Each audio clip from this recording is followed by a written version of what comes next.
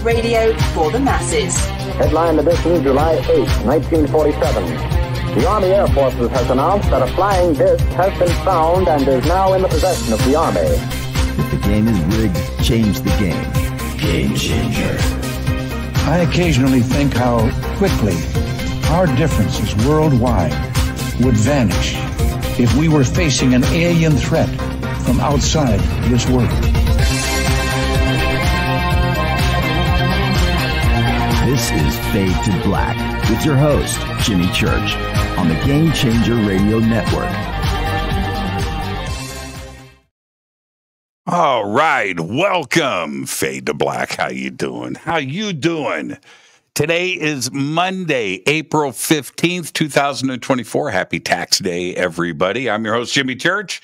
Very excited about the show tonight. That's right. We have Dr. James Beacham here live from Geneva, Switzerland at CERN. We'll get to James in just a second. You can help support the show. Get yourself a Fade to Black T-shirt. There are 2 shirts, 2 ways to get them. The links are below. You can also become a Fade or Not 4 ways. The links are below. Help support everything that we do around here. Let's get straight to it. It's going to be a busy night on the show. This week, kicking off a Fade to Black tonight, Monday, Dr. James Beacham is here. Tomorrow night, Dr. Lynn Katay is here, and we're going to be talking about the Phoenix Lights. Wednesday night, Leslie Mitchell Clark is joining us. ET hypnotherapy. What is it? We will be talking about that. And then Thursday night, Britt Elders is here. She has been researching the subject for the last 50 years, and I've been waiting to get her on the show. I talked to Britt, it was probably 10 years ago. And finally, Britt Elders is with us to wrap up the week on Thursday night. I also have 6 major events booked for the second half of 2024. And it's going to be a busy second half of the year. First up, I've got the Anunnaki TV premiere in downtown LA at the biggest cinema in Los Angeles, at the Regal Cinema downtown. And that's with Billy Carson and Forbidden Knowledge TV. And that is on May 11th, May 12th. Okay, so everything is available below with links. Then I have DisclosureFest, Stairway to the Stars at Castaic Lake, right here in California. That's the weekend of June 10th through the 12th. That is a huge event, expecting about between 10 and 15,000 people there for DisclosureFest. That's going to be amazing. And then I go out to Miami for the 2024 Conscious Awards in Miami, Florida, and that's the weekend of August 3rd and 4th. Then I'm heading to Alaska, Contact at Sea, that cruise, September 6th through the 13th. There are still some tickets available for that. Then I head to Egypt for the Egypt tour, 4BK, October 3rd through the 14th. That's right. I'm spending my birthday again this year in Egypt. And then when I come back from that, I head to South America, to Peru and Bolivia with Brian Forrester. And that is November 15th through the 27th. So that takes me through. Hopefully, I will be around for Christmas in December and I can take a breather. Links for info and tickets are in the description below on social media and over on our website. All right. Now, also, a little PSA announcement. I am expecting a package that was supposed to be here a couple of hours ago that I have to sign for. It is now 2 hours late, and I'm live on the air.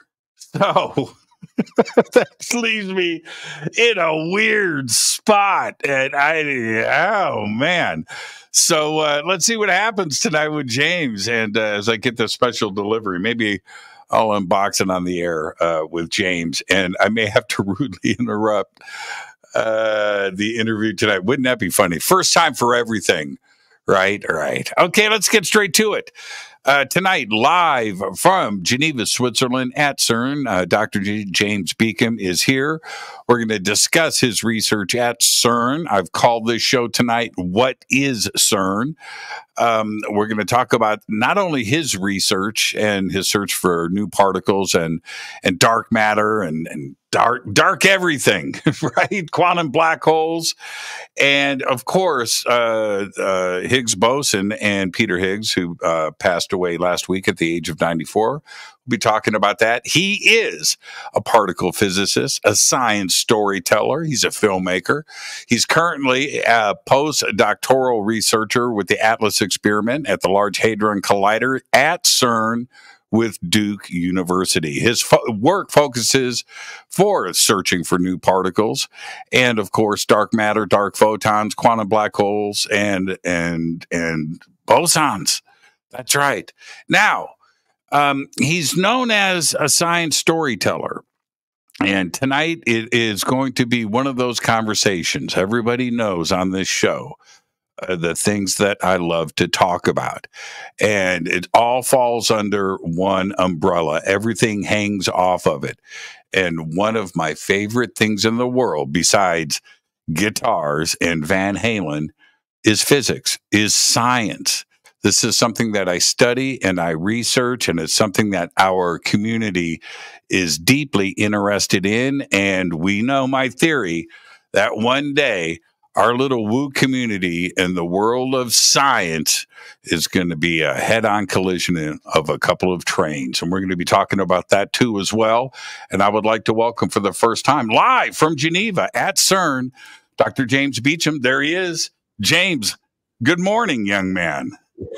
Good morning. Yes. 4 in the morning here for me. So very, very good morning. Do you have the night shift there at CERN? Oh, I do not have the night shift this night. I'm kind of naturally a night owl. And so when I get invitations like this, normally, I'm cool with it. I'm just like, okay, I'll save some work until the kind of later hours and then just kind of push through it. It's all good. But I am running on caffeine at this point. So yeah, we'll see what happens. That makes two of us. I'm sure you just heard my warning. I'm expecting a package that is late that I have to sign for. So if it happens early, I'm going to go, okay, James, tell us about your childhood for 2 minutes. You're just going to ramble, and then I'll dash back in. And if it happens at the halfway point, then at some point, we'll just take a commercial break and get that solved. But yeah, very strange that anyway, let's move on. You get the first time guest disclaimer, okay? And every first time guest gets it. And it is a tradition around here. And this is it. Before we proceed, you have to accept. And it is this. James, it's just you and I sitting on my couch having a conversation as friends. And where the conversation starts, it starts. Where it ends. But we're going to end as friends. You have to accept. I do accept this, yeah. Okay. Sure. You'll click on anything, my man. Hey, I got to tell you. Not anything. No. I got to tell you. You guys got a pretty good internet connection there at CERN. We do. We have an extremely good internet connection. In fact, let's see. Just one building over and downstairs was the hallway that looks very kind of antiquated and old, where most of the technology for the World Wide Web was invented. So, yeah. Isn't that crazy? So I assume you could drive a bus through your internet connection. I mean, you guys must be trading the amounts of data that you guys share and also receive from around the world. It's got to be ginormous, man. It is. I don't know what the numbers are these days, but yeah, even to this day, CERN is one of the main through points for the World Wide Web around the globe. So yeah, it's a major hub, always has been. And, it's also because of, its prominence in the world and its prominence in the world of computing, not just in science, but computing itself, like you pointed out. It's also constantly subject to various, attacks and things like this and like spam and all this, So yeah, I don't work in the IT department. I'm a physicist, but, I trust those guys that they know what they're doing, and they do. So one of the, we're going to jump straight into it tonight, but one of the things this is how my brain works. one of the things that impresses me the most about engineering marvels like CERN or some of the radio telescopes around the world, you know, and in Chile and in the Atacama Desert, you look at that and I think to myself, yeah, it's cool, but the engineers and the contractors that designed and built it, what kind of mind puts that together? Because I've done all of the documentaries of CERN. I've done all the walk-arounds and the walkthroughs, and you just look at the infrastructure and how it was built. That's just as impressive as smashing particles together. Yeah, I mean, it's one of the things that I love about this research. One of the many things. I mean, there's a lot of reasons why I do the research that I do, and why I've chosen to, devote so much of my life so far to this type of research. And one of the things is that this research is actually pretty unique. And you mentioned some other things like, telescopes and various things like this. This type of research, if you think about it, it's kind of weird in a way. I mean, for those of us here, we totally understand because we're curious about the universe, both the kind of edges of science and kind of going beyond the edges, those kinds of things. But if you think about it, there's like here on site at CERN, there are thousands of people that come here every day, and even more thousands around the globe that are still working on this research. We're all coming here strictly because we're curious about the universe. Full stop. We're not making a profit. We're not making products. We're not looking for energy sources. We have nothing to do with militaries whatsoever. There's nothing like that here. We're strictly because we're curious about the universe. And the type of discoveries that we make, the actual scientific discoveries, there's nothing you can do with them in a practical sense. Like when we discover dark matter, you're never going to be able to make dark buildings out of it, right? That's not the way it works. And the Higgs boson particle, we discovered this thing in 2012. Me and 6,000 of my colleagues. That's good. But you can't do anything with it. It lives for, when we make it in the collider, it lives for like 10 to the power minus 22 seconds. That's nothing. You can't, the Higgs boson is not weaponizable. So this type of research is super, super fascinating because governments around the world support it with, it's public money. That's where the funding comes from for this research.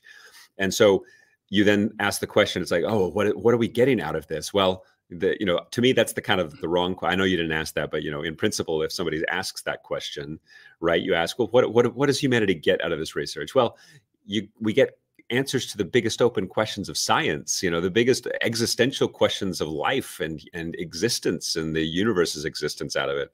And that in and of itself is an answer. However, I can also, because I speak around the world at various things, at big events, and I sometimes get in conversation afterwards with the kind of finance guy or the investor guy. It's like, yeah, but what do we get out of this, like, financially?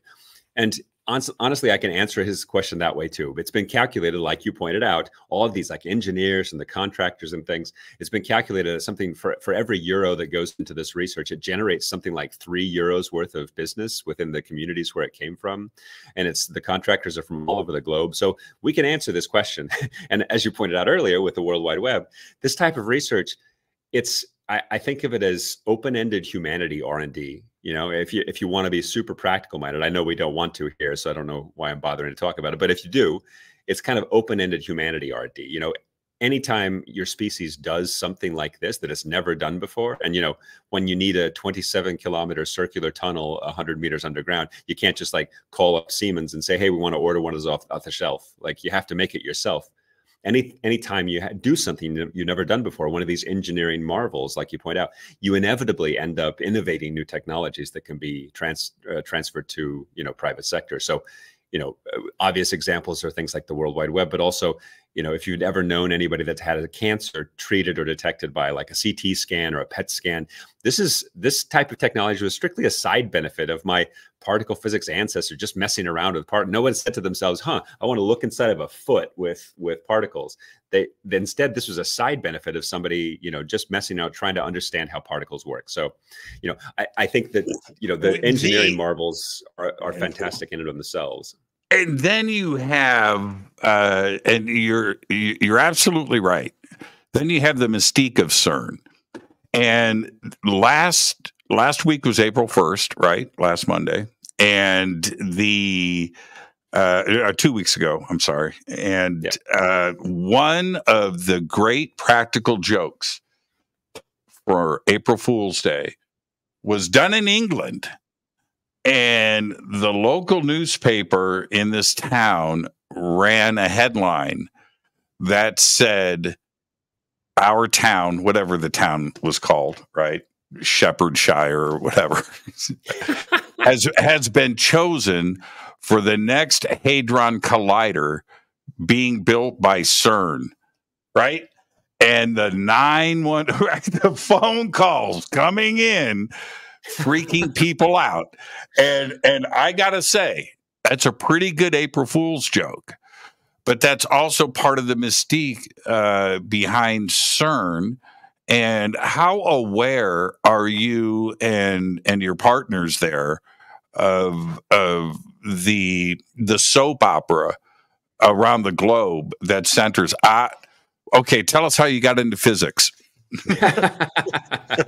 Well, okay, so the first time I ever received a package, and it was in an awkward time, was when I was a child, and I was playing video games at home, and I was just about to beat Super Mario Brothers, and I was like, "Oh, I can't believe it! I'm gonna make it! And there was a bell that rang, and I said, "Somebody get the door! Somebody get the door!" But it turns out nobody was home, and in fact, I had to stop my game to go and pick up the package from the door. And I was just like sweating profusely. I'm like, what's going to happen here? I don't understand. Like, please get it. And by the time I got back, I was out of my rhythm and I did not beat Super Mario Brothers. Are you back? That's amazing. That's amazing. Okay, so picking up where we left off, I'm glad that happened now. You know, there's a first time for everything. You know what? I'm going to blame it on CERN. I'm going to blame it on CERN. Well, that's the thing. I think that it's sort of a grab bag. I am fully aware of it. I'm not sure if this is what you're going to ask, but I'm fully aware of all of the different types of conspiracy theories and things. I mean, again, I speak around the globe. I don't do it anymore, but I used to have a very a regular sort of TikTok live. It was extremely well attended, and we would field all these kinds of questions. I feel like I've heard all of the conspiracy theories, and so sure, why not? I think CERN we were responsible for your delayed package. Why not? You have to. I mean, the amount of do you guys sit around in the cafeteria and talk about the different conspiracy theories and giggle? I mean, you've got the Illuminati statue out front, right? So you've got that going for you. But in the opening ceremony was something to behold.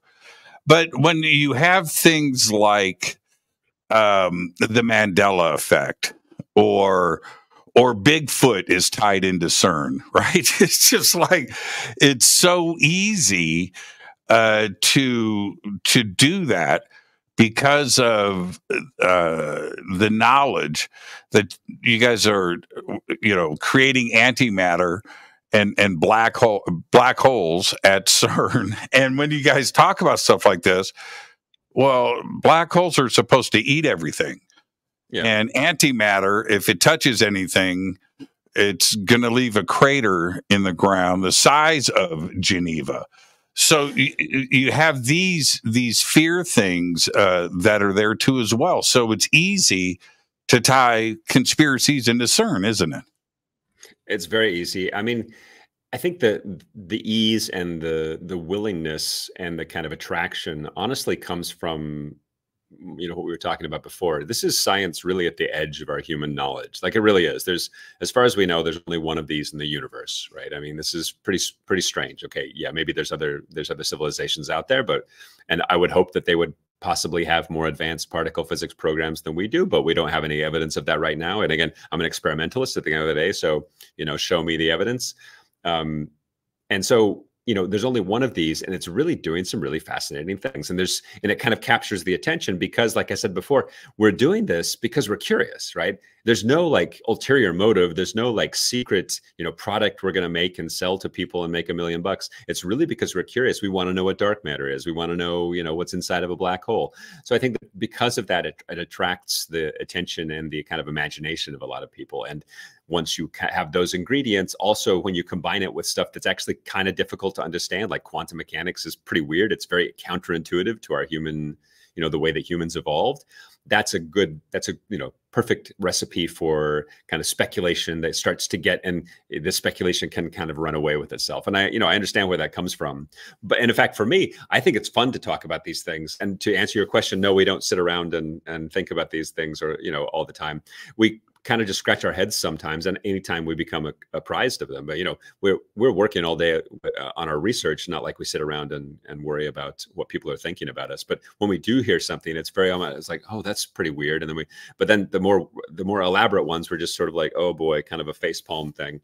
And I think that this is the, this stuff is interesting because, first of all, I hadn't heard the book Bigfoot one. I'm not sure how that happened, but the point of the black hole stuff, again, like a lot of conspiracy theories and a lot of very, very speculative stuff, it doesn't matter if it has to do with CERN, but around the world as well. Because I speak around the globe of various things. I also talk about pseudoscience and misinformation, disinformation a lot. And, these things, they come from a kernel of something real. They come from there's a kernel or a seed of something real. And then it sort of gets blown out of proportion. And in the case of the black hole thing, we haven't made any black holes, but in principle, it's a tiny little modified object that does satisfy the equations of a black hole that in principle we could make, or we could have made, but we don't see any evidence of these at all. So again, I can go into more detail. Wait. Let's back up a step. Sure. Oh man, you're killing one of my fondest memories.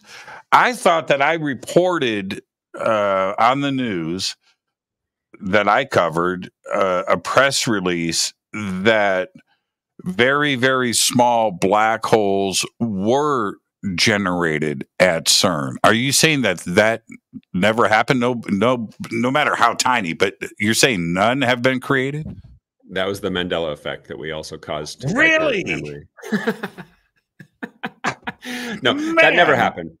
But what happens is that we do get stories sometimes that say, that quote somebody that doesn't exist, like typically in these sorts of like these tabloids and things like that. It's like CERN scientist says we've done something we shouldn't have done before, and then the person doesn't exist, and somebody was like playing a prank, but they went along with it. I don't know.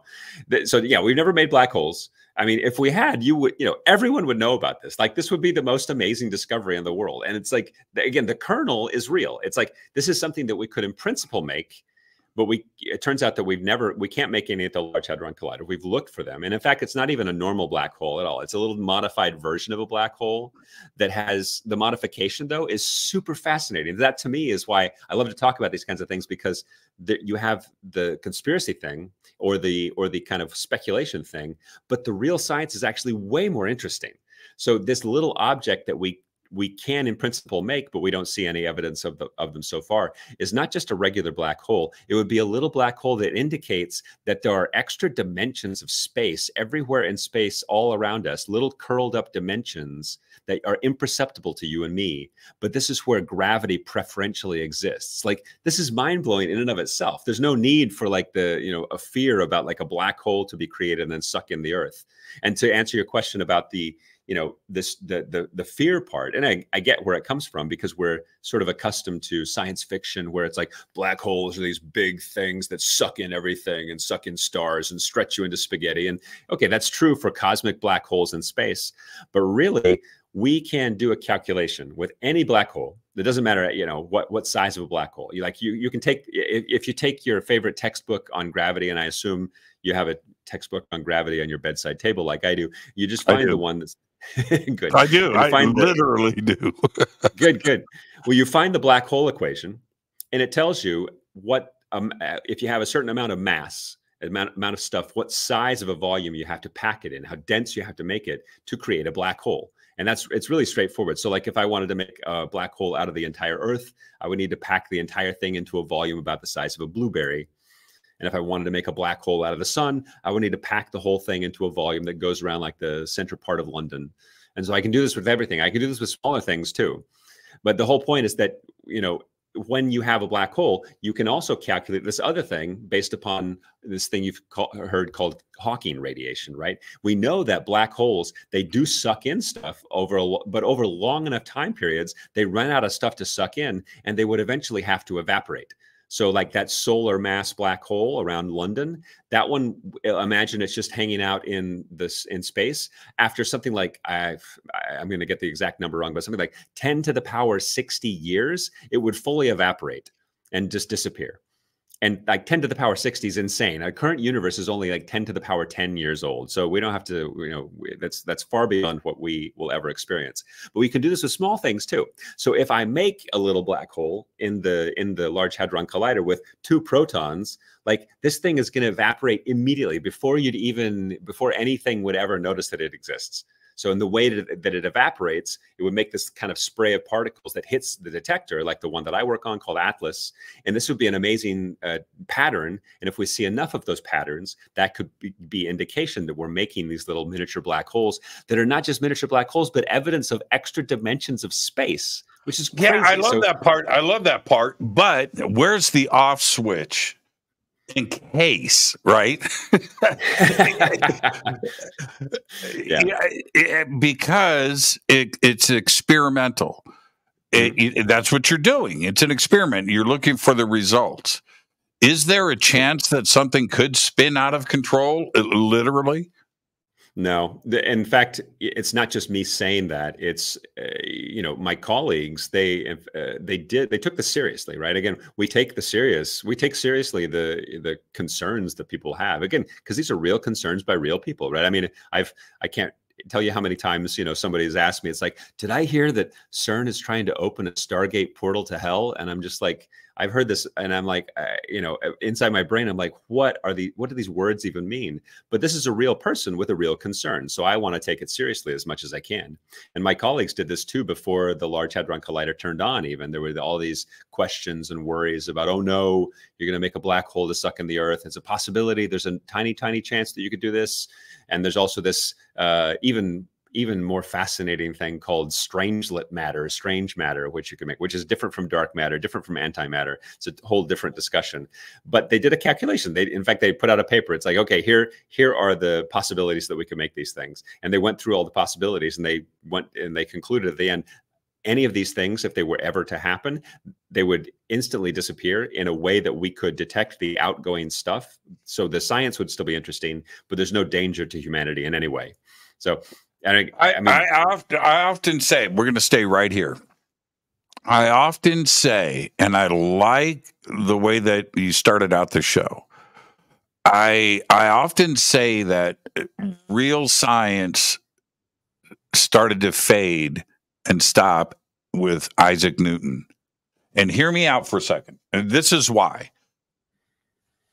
He studied religion, obviously foremost in mathematics, physics, alchemy, right? And he was open-minded in all areas, right? He was really outside of the box, right? I mean, he was never inside of the box. And because of his seeking of knowledge and understanding in all of these genres, we got gravity. And not only did it's the reason why you and I are talking right now is because of Isaac Newton and GPS and gravity and what is going on around the and that was 350 years ago.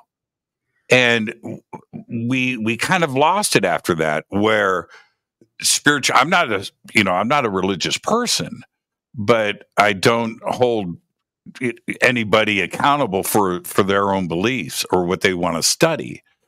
What I do love is an open mind and curiosity and thinking and going out and then trying to figure something out, where maybe it's the funding environment of today or whatever it is, but there is no discussion of consciousness, or there isn't any driving off of the road. Your science is so narrow now that you can't think outside of the box. Am I wrong in thinking this way?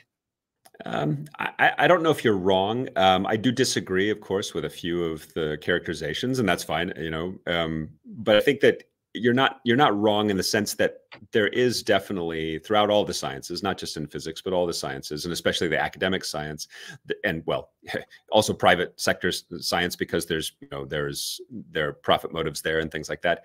There are trends in any science, just because, again, anytime you have humans doing something, it's a human endeavor. Humans follow trends, and humans follow fashion, and they follow ideas that are the ones that are in vogue at the time. And that happens in sciences as well. And that does, as you kind of implied, that does translate over sometimes into making it more difficult to get some kind of wild out of the program project funded. That's true. Right. Right. And I think that's partially what you're talking about here, and that's true. You know, I think I disagree with this. You know, with the characterization of science more or less kind of slowing down or not really progressing in a big way since Newton, because we know that Newton was a very bright guy, but he was also wrong about tons of everything. So, you know, we know, for example, that you know, alchemy is, I mean, that was an interesting thing at the time, but we can demonstrate that it's not real. I mean, we know that this is not a science. It's been ruled out, just like phrenology has been ruled out as a science since we've evolved. Because, you know, and keep in mind that, you know, yes, Newton's understanding of gravity was very, very good for the time, and it's not wrong. He's still right within certain realms of, you know, precision. But if you want to be really precise, you have to replace Newton with Einstein. So that's the thing. Einstein's version of gravity is a different formulation of gravity that is not Newton. And in fact, Newton himself said this. In fact, Einstein's general relativity from 1915 is vastly superior in almost every way, not only because it more accurately and more precisely describes what we observe, the way things move due to gravity, but also because it has a mechanism for how gravity works. And Newton didn't have this. And Newton said this. One of his famous quotes was that, you know, something about, I'm paraphrasing here. He said, I have, you know, yes, my equations describe how things move due to gravity very well, but I have no mechanism for why this is happening. And I'm not going to pretend that I do. So it's right. I love that. I love that. I will not feign hypothesis. That's what he said. Yeah, that's what he said. Well, I'm not. I am not supporting or saying. No, what I was referring to with Isaac was his curiosity. That's the thing. His curiosity was limitless, and yeah. he just didn't really care. He just took where his thoughts were going, and he wrote a book about it. And that's. Sure. That's what I think is missing today, is that curiosity. And well, let me ask you this, okay? Sure. I mentioned consciousness, and what I do find interesting is the hard sciences and physics too, and you probably know where I'm going with this. The discussion of consciousness does not happen. Right, there's a line in the sand. Right? There's just a line in the sand, yeah. and it just and the idea in the hard sciences is that consciousness may exist in a little bit in every particle, and you get a massive something together, and eventually consciousness forms and is created from the mass of something. And in our case, it's our brains, you know, and whatever. There's that. If I believe that consciousness exists in the non-physical, but maybe it's a little of both. Nobody really knows. But if I was at CERN, I would, if I had that PhD, if I was a physicist, I would go, you know what? Okay, well, if consciousness is in a particle, let's go find it. Let's go find it. Why now? That's a funding environment that would be pretty tough, wouldn't it? You couldn't have that conversation with the National Science Foundation. Yeah, you probably could not. You know, you probably are going to guess where I can go with this. Is that I think that, you know, consciousness, and I think that the reason why funding would never happen for that is because the concept of consciousness doesn't really have anything to do with particle physics or basic fundamental physics. And I know where the arguments come from. And I think I think most scientists do have a pretty open mind. Honestly, I think that science is, science is a process. It's not a list of facts. And so, you have to just kind of follow how the logical argument goes, and you have to design an experiment to test different hypotheses, blah, blah, blah. So I think science is a process, and I think most scientists are pretty open-minded. I mean, really, anything kind of lives or dies based upon an experiment. But for consciousness, the whole idea, which I think is partially what you're getting at, is, quantum mechanics, as we know, quantum physics is a very weird thing to humans, as we talked about earlier, because the rules of the universe at the smallest possible scale are very counterintuitive, because they don't behave the way that you and I do, right? I mean, you and me right here, there's basically it's a completely negligible possibility that I will suddenly appear behind the wall back there. But this happens regularly in the quantum world. And as we know, there's all these kinds of things, superposition and Schrodinger's cat, and, these things happen all the time. And really and so these things sound weird to us, the kind of this notion of quantum mechanics is weird. It really just means it's just that to me is just a consequence of the fact that humans did not evolve as a species. We did not evolve at the quantum level. We evolved at the level of this kind of fuzzy, friendly, 2-meter high, nice atmosphere, nice energy range from the sun type thing.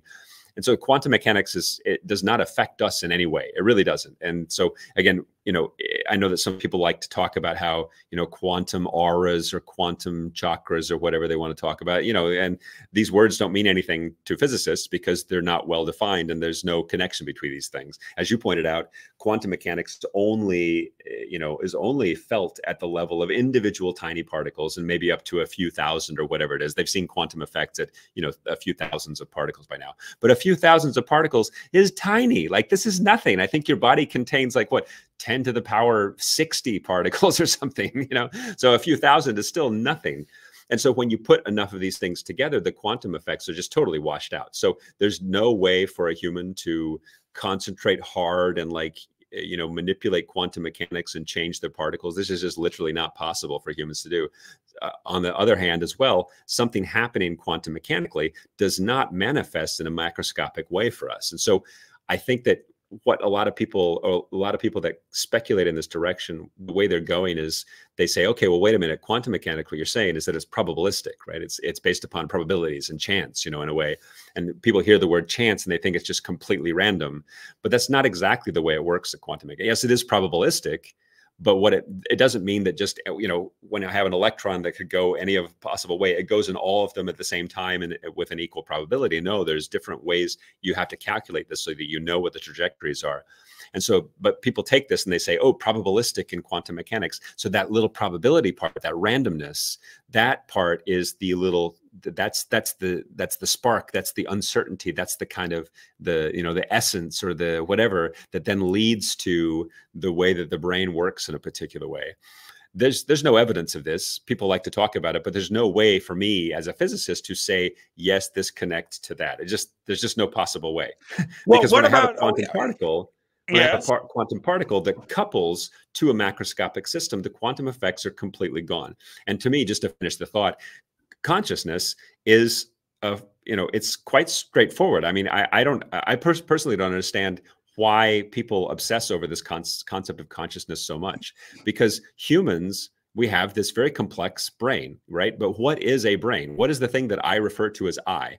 It's the stuff that's going on in my head, in my brain. And it's a very complex system of electrical impulses, like neurochemical electrical impulses. That's it. Like, it's very straightforward. It's completely rational. It's completely in principle. It's completely, we could simulate this if we had a strong enough computer. And at some point we probably will. There's nothing really there that's unnatural. And again, I'm the hardcore rationalist in the room, right? So to me, supernatural things don't exist, because if they did, they would be natural. Does that make sense? So that's my sort of hardcore way of, pushing back on this. Yeah. Except we don't have. This is where it gets funky for me. We don't have the right vocabulary to describe what you are trying to say. We don't have that yet because we don't understand it. I'm of the opinion that our science and technology today deals with atoms, particles. That's our science. How fast can we make it? How small can we make it? How much better can we make it in the physical side? The next advancement in evolution for us will be of what we can't see. That's when we get to, when we get out of this technical wired world of circuits. Once we get out of this and get to the next level and understanding how the brain works, how entanglement actually comes into play, and things like that we can't measure, we can't touch, and we can't put it in the lab. When we figure that part out, then we evolve. Yeah, I mean, I get where you're coming from. I think that, but I hear what you say, and I think, okay, well, if that's true, then what you're really saying is that there are just some things that we don't fully understand right now, and eventually we might, and at that point, they will then be testable and in a laboratory and in a science setting, and at that point, they'll just be part of science, and that's fine, because that's actually the way. But that's the way science works. That's the way science works. And yeah, absolutely. You know, what I really love, man, James, that hair says you know exactly what you're talking about. I totally dig this. Is this what most people don't understand? If you are a physicist or you're in science, it doesn't matter. Chemistry. It's nothing but a series of corrections. Oh, yeah. Whatever you figure out today, somebody is going to tear it apart tomorrow. That's it. That's what science is. It is nothing but a series of corrections, right? Well, that's, in fact, like I said, it's a process, right? It's not a list of facts. It's a process. And that if that's the case, then it never will end, because yes, it's always updatable. And in fact, it's always, we always eagerly update our conclusions based upon new information all the time. And that you know this as a scientist, we have a current, again, science doesn't actually say this is what's true. That's not what science says. Science says, based upon our current understanding, this is the best description that we have of blah phenomenon. That's what science says. And it's always updatable. So as you pointed out, I like to think of it not so much as it is a series of corrections, but to me, it's a series of edits. It's a series of updates, right? So that's what I said. For example, Newton before, like I said, Newton's not wrong. I mean, his version of gravity is not wrong. If I want to describe the motions of planets and things to a certain level of precision, then he's fine. But if I want to then go beyond that to something a little bit more precise, or to describe a few other objects, then I need to update Newton and use Einstein instead. So this doesn't mean that it's wrong. Like, for example, the Higgs boson particle that we discovered, right? This was the last remaining piece of something called the Standard Model of Particle Physics, capital S, capital M. And it's this fantastic series of math that very precisely describes, almost perfectly describes nearly everything around you and me, like all the time. It's actually one of the most impressive intellectual achievements of humankind. However, we know for a fact that it's incomplete, because it only describes 5% of the universe. The rest of the universe is stuff called dark matter and dark energy, and we don't know what that is. So we know that the standard model it's not wrong, it's incomplete. And once we find what dark matter is, find what dark energy is, these kinds of things, then we'll need to expand the standard model and include some other things. That's typically what happens. So that doesn't mean that what we're doing now is wrong. What it means is that we need to add on to it, and we need to, again, maybe the words you're using, correct, is fine. Sure, we need to find the places where it's incomplete right now and make that complete jump. And I think it's probably the case, obviously I think it's the case with things like consciousness. I mean, again, I'm one of these hardcore skeptical guys where I think that a lot of the discussion around consciousness is not so well defined. And so I think that if somebody really wants to, because part of it is also something that I think is relevant to, a lot of your interests too, and maybe your, those of your community too, is that, who are we to say that our version of consciousness is anything special? Like, why do we think ours is so special? Why is it that, you've heard about this before, perhaps there are civilizations somewhere else in the universe. There are alien civilizations or something like that, but they interact with the universe in a different way that is not exactly the same as our consciousness. And so they could be in principle sending us signals, and we don't have the capacity to understand them. 100%, 100%. If we take the, Newton, if we take Newton's Principia and we go and give it to a bonobo right now, the bonobo doesn't suddenly understand Newton. He like looks at it and eats the pages, right? I mean, maybe that's what we're doing right now. We don't know this. So I think that, this notion of what consciousness is, it's very, I'm not saying you're doing this, but a lot of these discussions to me are very kind of human centered and very kind of hubristic. And like the entire history of physics has been decentering, despecializing, or if you will, making humans not as special as we think that we are, right? Back in the day, we thought, oh, well, we're at the center of the universe and God is a bearded white man and makes everything happen. It's like, well, then science said, well, no, that's not the case. We're not at the center of the universe. Oh, okay. Well, at least our solar system is at the center of, no, it doesn't. Turns out that's not special either. So this whole series of, hundreds of years of reminding us to be humble, reminding us that we're not so super special in the universe, but and that also we need to be humble in terms of not pretending that we know everything right now, which is I think kind of what you're getting at, which I totally agree with. I think that's like built into science. That's built into science, is that we always leave open the possibility to update. Well, yeah, it goes without saying, Copernicus and Galileo, that was pseudoscience at one point. And that's crazy to think about now. And pseudoscience to me is okay. Let me tell you why it's okay. Because the ideas of something like string theory, or the ideas of a multiverse or 11 dimensions, or years ago, that was pseudoscience, science fiction, Gene Roddenberry, Arthur C. Clarke stuff. And today, that's exactly, pseudoscience is what physics is trying to convince us that these algorithms are presenting themselves as. It's pretty bizarre if you really think about it. And to go into an 11 dimension or string theory, multiverse, multi-dimensional qubits, right? Quantum computing is frigging science fiction, man. That is as science fiction as it gets, right? And it's pretty wild. So, yeah. And so it took pseudoscience to get us there. Yeah, I think I try to distinguish between real pseudoscience, but that's a funny thing to say, right? I like to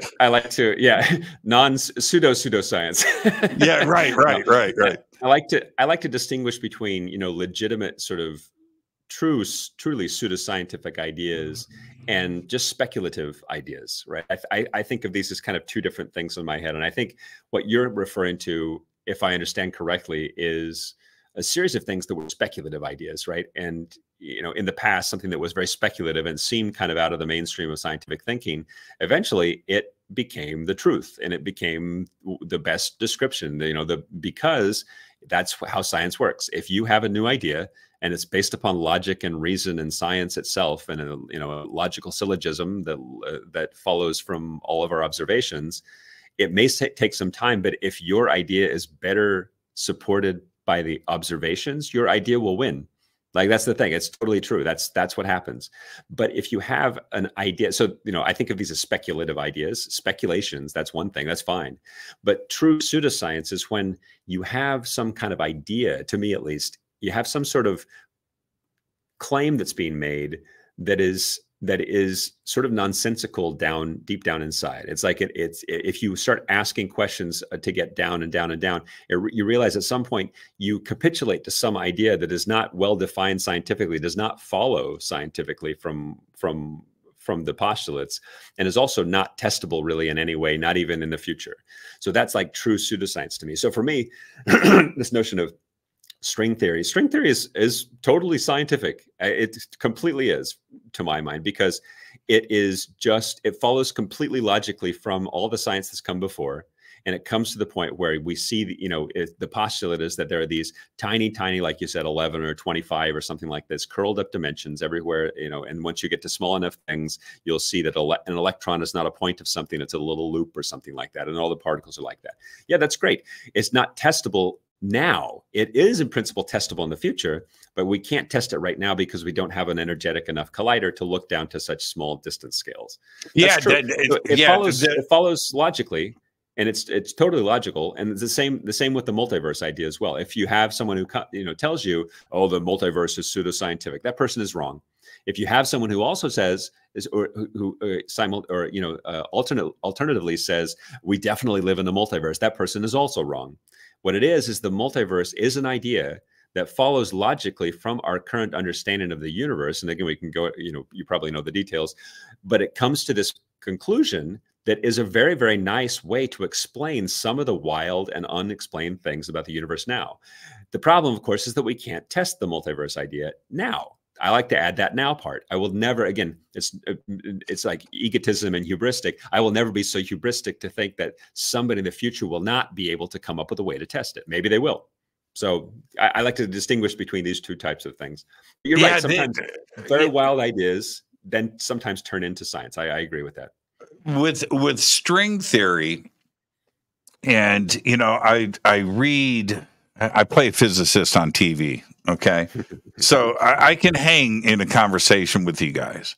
I'm fascinated with it, but the concept, I want everybody in the audience to understand something that they may not have heard before. The string, just like a guitar, right? Okay, a string, right? Okay, so that vibrates at the smallest of the smallest of the small. And I'm simplifying it very much. I'm dumbing it down. This is my version of it. Vibrating strings determine what something becomes. And as the vibration changes frequencies, something else is created in its simplest form. But that string is so small that if you take the atom that string is in and you blow it up to the size of the Milky Way, the string is the size of an apple.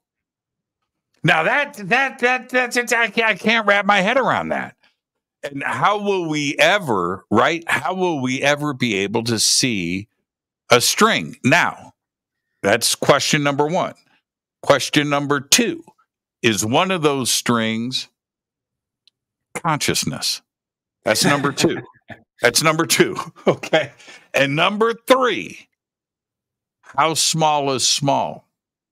Because that string is composed of something. Yep. Okay. Now, so as small as it is, it's made of stuff. Okay. So that's three things with string theory that I think need to get addressed. It's crazy. Yeah, I completely agree. And in fact, the first one, though, I have an answer for you. So again, string theory is only currently not testable. It is in principle testable, and in fact, in a very direct way. So, and in fact, it's something that's near and dear to my heart. I'm one of the only people in my field who really works on this in a kind of earnest way, because I like speculation. Like I said it before, I really do enjoy speculating at the edges of our knowledge. So you can think of it this way. So you know how we have these enormous. Did I describe it pretty good?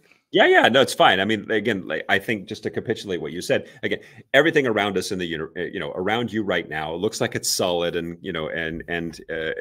this desk is solid and everything. But if you were to look at it at a small enough scale, we know that it's not just a completely solid something. It's made up of little chunks of something. You ask, how small can I cut something? When I was a child, I remember I would sometimes get a piece of bread, and I would just look there, and I would kind of crumble it. I would look at the crumbs, and I would see, and I would just think to myself, how small can I possibly go? Right. And then of course I would go, really, because it blew my mind. I'm like, wait, how small is small? Like, I want to know what's the edge, like what's happening down there. And I would go to the library and read books and encyclopedias about this kind of a thing and learn that things are made of molecules. And you think, can I cut a molecule? And yes, a molecule is made up of atoms. And you ask, can I cut an atom, quote unquote? Yes, an atom has a nucleus in the middle and an electron's, moving around it. And you ask, can I cut an electron? And the answer is, as far as we know now, no. That's just as far as we know now. And then you ask, can I cut the nucleus? Yeah, of course, it's made of protons and neutrons. Can I cut a proton? Yeah, it's made of quarks and gluons. Can I cut a quark? As far as we understand now, the answer is no. But as you pointed out, this is based upon just our current understanding of the universe. In fact, this idea that we model an electron like you can model an electron moving through space as like a little chunk of something, like a little pebble. You can model it that way. Sometimes you need to model it as a little wave packet, but you can think of it as a little chunk. But as far as we understand, it's a zero volume chunk. It has no spatial extent. It still can carry things, energy and momentum and stuff, but it's zero volume. But it's not exactly zero. We model it that way because it's so small that it's beyond the level of human comprehension at the moment. But really what we mean is that there is a built-in limit to our ability to even postulate distance scales down below a certain level. And this is where it's related to strings, as you know, because quantum mechanics, like we talked about earlier, quantum mechanics, which is the way the universe works at the smallest possible level, has built-in uncertainties to it. It's probabilistic, which means it has uncertainties in it as well. And what that means is there's certain uncertainties, errors in there, below which it's not even physically meaningful to describe a smaller distance scale. So we have something called the Planck length. You've probably heard of Max Planck, and this brilliant guy. And back in the day, like he thought to himself, he's scratching his head like we all do. And he's like, so we have all these constants of nature that have dimensions like c, the speed of light, right? This is distance over, over time. And then we have like the h bar, which is the quantum mechanical constant, which is joule seconds. Why is that there? We have the gravitational constant, which is just a number. Why are these just numbers? The electron charge, why are these numbers just the way they are? But he's like, okay, but if I put some of these together in a certain way, I can make very, very simple quantities that we use in physics. So like energy, the Planck energy, and time, the Planck time, and length, the Planck length. And so you put these together and you come up with these numbers that mean that beyond that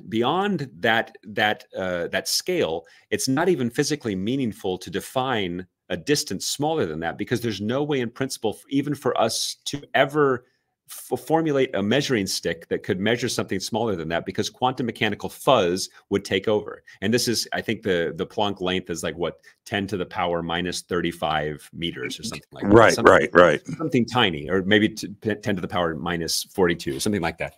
But the whole point is that this is, related to what you're talking about, right? Is that to be able to see, quote unquote, this small level, again, it is not zero. 10 to the power minus 35 is not zero. It's very, very small, but it's not zero, right? So that means that there's some kind of fuzz there. And with string theory, the idea is that, well, wait a minute, if we were ever to be able to look down at such small scales, then maybe we would not see a little kind of only like a little fuzzy quantum mechanical packet. Instead, we would start to see, as you pointed out, a little loop of string that's vibrated in a certain way. And the way it vibrates, as you pointed out, an electron will vibrate in one way, and then an up quark will vibrate in another way, etc. So if we were able to see at that level, quote unquote, see, this would all be revealed. And the way that we see things smaller and smaller scales, paradoxically, we have to build larger and larger collider experiments because of that energy thing. So you remember the Planck scale, the Planck length. There's also the Planck energy. These things are related. So if I were able to reach the Planck energy in a collider experiment, I would be able to, quote unquote, see the Planck length. However, the problem is that we would need such an enormous collider to reach the Planck energy. It's not possible by our civilization right now. So by some calculations, to reach the Planck energy in a collider. And in fact, I have a paper in preparation about this right now with a colleague of mine. We're going to publish this in a few months. We would probably need a collider like the Large Hadron Collider, but that circles around the sun, some distance, maybe around the orbit of Mercury or something like that. So this is not possible with our civilization to do. If we were able to do that, though, that would be a guaranteed discovery. We would be able to understand what's happening down at the level of the string scale, if anything is there at all. If string theory is right, that would tell us what quantum gravity is. We would definitely be able to make miniature black holes, the small ones that evaporate. So this would be a fantastic thing for us to do. Sadly, it's not going to probably happen in our lifetime, but this is where string theory comes from. So it is, in fact, a testable hypothesis. It's just not testable by our civilization right now. We're going to take a break here in a minute, and I'm going to set up for when we come back. The dark is the trend word, right? It's pretty trendy right now. Pick something, put dark in front of it, and you've got something, right? And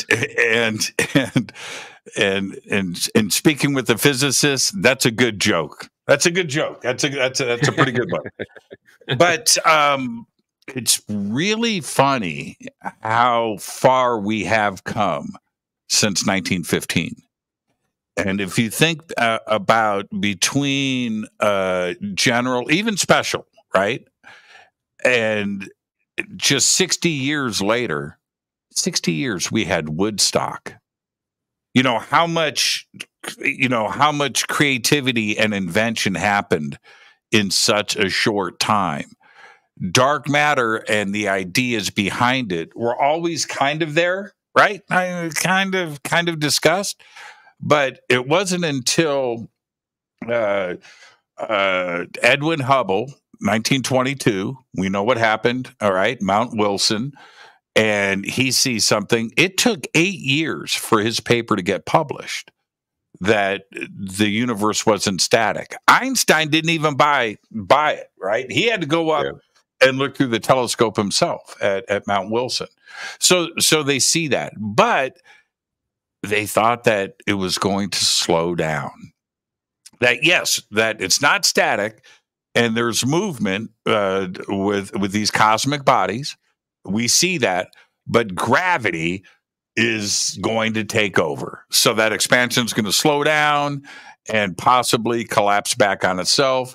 Big Bang starts all over again. Wash, rinse, repeat. Right? That was kind of like the idea, and then there was a foundation there for a long time. And 1998, man, the world got rocked, didn't it? And it wasn't only expanding, but exponentially so, exceeding the speed of light. Now we're into crazy town, right? That's where the only thing that could be causing it's got to be this dark energy stuff, right? Right? We don't know. We can't see it. We can't measure it. But the mass of the universe, we can, you know what I mean? And it's just like everything got tipped over 25 years ago. It's a crazy thought process. Absolutely. Do you want to set up for after the break, or do you want to talk about it now? Well, were you surprised as these revelations started to take hold? Because it changed everything that astrophysics and astronomy and everything else was based on. Yeah, so, I mean, the discovery of of the accelerated expansion of the universe was just as earth-shattering as it should have been. I mean, that's a fantastic discovery. And again, as you pointed out, we didn't know, any physical system anywhere in the universe, there's some kind of fight between various forces. This is always going on all the time. Like even you sitting in your chair, right? Gravity wants to pull you toward the center of the earth. But if you were to zoom in on the atoms between, your pants and the seat, that you're on, you have these atoms that are fighting against each other with a combination of electrostatic repulsion, but also something called Pauli pressure, which is a quantum mechanical phenomenon. Those things are fighting in aggregate against gravity. So there's always some kind of forces going on. You're being pelted with photons and things like this. This is also the case in the universe, right? So that, as you pointed out, people thought, oh, okay, well, the universe is static. And then, oh, no, everything seems to be moving away from us. Oh, crap. Okay, well, that means, but then gravity eventually will probably win. So yeah, we'll have this sort of like big bounce or whatever like this, a big crunch. But then in 1998, like, no, this is not. In fact, it's something happened a few billion years ago. Something sort of turned on in the universe, and the expansion of the universe started to accelerate. And it's going to keep going forever, as far as we understand. It is never going to slow down. It seems like gravity will never win again, and that was super, super weird. And I mean, I completely agree. I was when I first learned about that as a student, I was just like, whoa, this is like mind blowing. Yeah, because if we take it just in its fundamental basic form and idea, it would suggest to me that there are worlds and galaxies that we seriously we will never see, like ever. They're dropping off the edge of a cliff. Yeah, absolutely. I mean, we have to keep in mind there's, when we talk about the universe, right, there's actually two concepts we need to keep in mind. One is called the observable universe, right? Mm-hmm. And the observable universe is a sphere centered on you that contains all of the stuff that has sent a light signal that has had time to get to us yet.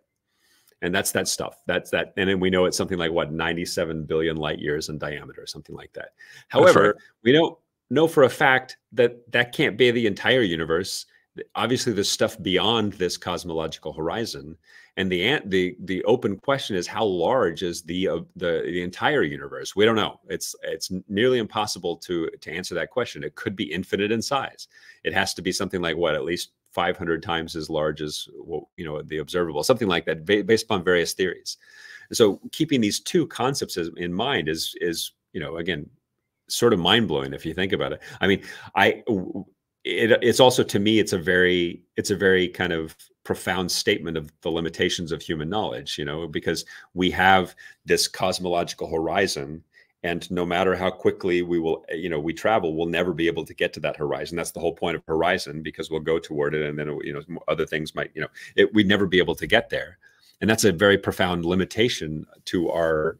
It's humbling, isn't it? Yeah, it's humbling. So. Yeah, it's so humbling. Very much so. Which is another reason why I and many other people are, of course, intrigued by some of these possible observations of large-scale structure in the universe, talking about this whole kind of static universe thing, right? This notion that there's also this long-standing concept of the fact that the universe is homogeneous and isotropic. Basically, it's the same everywhere in all directions if you look. But then there's these claims that are coming out now in the last few, I think, with with the Webb telescope and things like that. People are starting to see, if you zoom out to very, very large scales, you suddenly start to see a couple of structures if you squint just right at your data.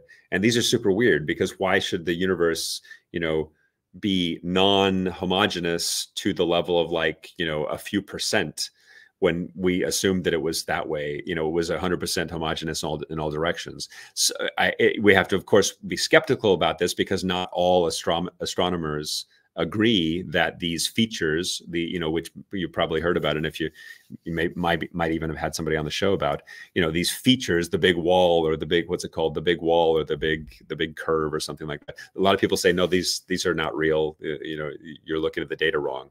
And this is the there's also voids too that don't make any sense, and it would suggest, man, you know what? See, let's take our break, because we could just keep going. It would suggest to me a couple of things. That, yeah, Newton was wrong, but so was Einstein, and so was everybody else, right?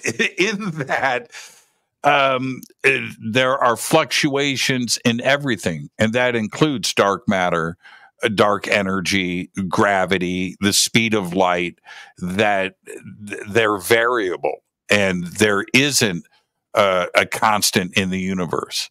There may be packets where there is no dark energy, where there is no movement, and then there's other parts where light is slower or light is faster. And Einstein said it himself, right? The fabric of space, it's bent. light is traveling, and gravity will bend it, and you can see light from behind a piece of mass. We all know about this now, but that would suggest to me that the speed of light isn't constant. We have to have a constant fixed number so the equations work, right? You can't use different numbers, but it would suggest that as well. And I think that's what we're finding out. Yeah, I mean, the speed of light being constant is pretty well established. I think it's not just a convenience of the equation. It's just that we've never seen any deviations from this, right? I mean, and by deviations, I mean we've never seen anything go faster than the speed of light. And I've been asked the question sometimes. It's like, well, why not? Why is it not possible for something to go faster than the speed of light? Information to go faster than the speed of light. And the answer is that we've never seen it happen. So again, the number itself, entanglement. Yeah, but that's not. But as far as we understand now, we can't actually manipulate quantum entanglement to send a signal. But if it is occurring, all right, just in a general sense, one particle affects the rotation of another particle, no matter what's in between or the distance, and it happens at the speed of now. Well, if that interaction is possible, and I guess the Chinese say they've done it, right? That's another discussion for another time. But that's faster than the speed of light. That's the speed of now. Yeah, I mean it is, but it's also one of these. It's one of these things that you're still constrained by the way that the particles were arranged beforehand, right? So I mean, quantum entanglement is a bizarre, fascinating phenomenon, but as far as we understand, I still can't manipulate that in a certain way to send a signal to the person that has one that's far away. Yeah, it is something that happens now, but it's one of these things that I'm still prohibited from sending information that way. You know what I mean? Because again, we do know things, quote unquote, things that can go faster than the speed of light. For example, the flow of space, right? If I have a little pocket of space, space-time, but space going into a black hole, once it goes over the event horizon, yeah, from another perspective, that space is flowing inward faster than the speed of light. That's the whole point. That's why light cannot get out of a black hole, is because Correct. There's no trajectory. There's no trajectory once it gets in the black hole. There's no trajectory that it can ever get outside. So, okay, so this is something, quote unquote, that is moving faster than the speed of light, but I still can't use that to send an information because I'm still constrained by light signals themselves. Well, does information then disappear inside of a black hole? Yeah. No, I mean that's a good open question for the cosmologists and the people, my cosmology colleagues that work on this kind of a thing. The best understanding now is that this is likely the whole information paradox thing is avoided by the postulate that over long enough timescales, like we talked about before, black holes will evaporate and they will give up all of the information that they did suck in. And again, this is based upon whether, assuming I think that a black hole is not like a wormhole to some other point in space and time, or like a little seed of a baby universe or something in a multiverse or something like that. But if a black hole will evaporate over a long enough time scale, if stuff went into the black hole, and then I had some enormous, really precise detection material that I could detect all of the Hawking radiation coming off of it for its entire lifetime as it's evaporating. Then I could recreate exactly what went into the black hole. Which that's right. So Hawking, yeah, I agree with that. Hawking radiation could be the information if you could reassemble, right? Throw it through some type of A to D converter, right? I don't know. Be a radiation to analog, an RA converter, radiation to analog converter. Let's take our break. James, fantastic conversation. Just stay right there. We'll be right back. This is Fade to Black, live from Geneva, Switzerland at CERN. Dr. James Beacham is with us. More with James after this short break. Stay with us.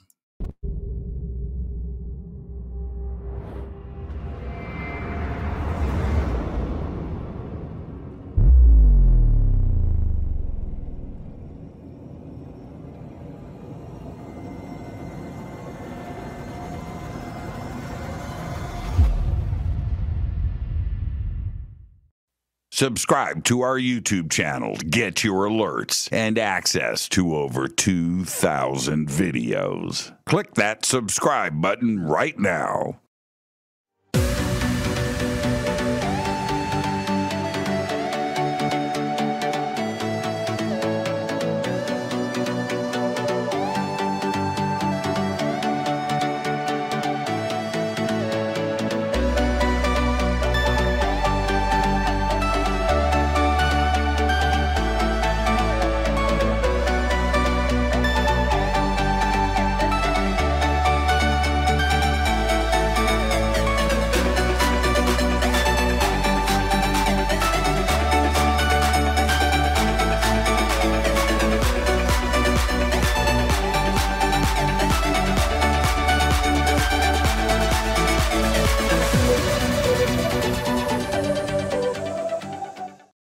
Go to JimmyChurchRadio.com and get the Fade to Black official podcast. 2,000 episodes, all of them commercial free for just $2 a month.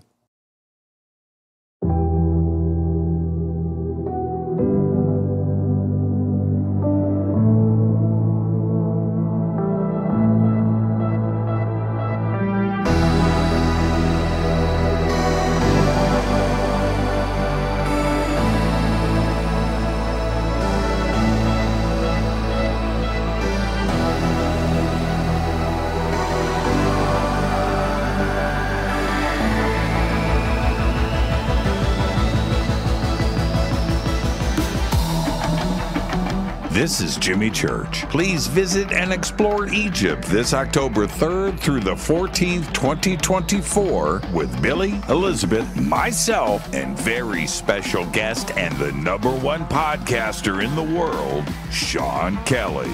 It's simple to do. Just go to forbiddenknowledge.com and click on upcoming tours, or click on the link below. We'll see you there. Watch Into the Vortex on Gaia TV. It's Fade to Black for the screen. Simple to do. Go to Gaia.com, search Jimmy Church, or click on the link below.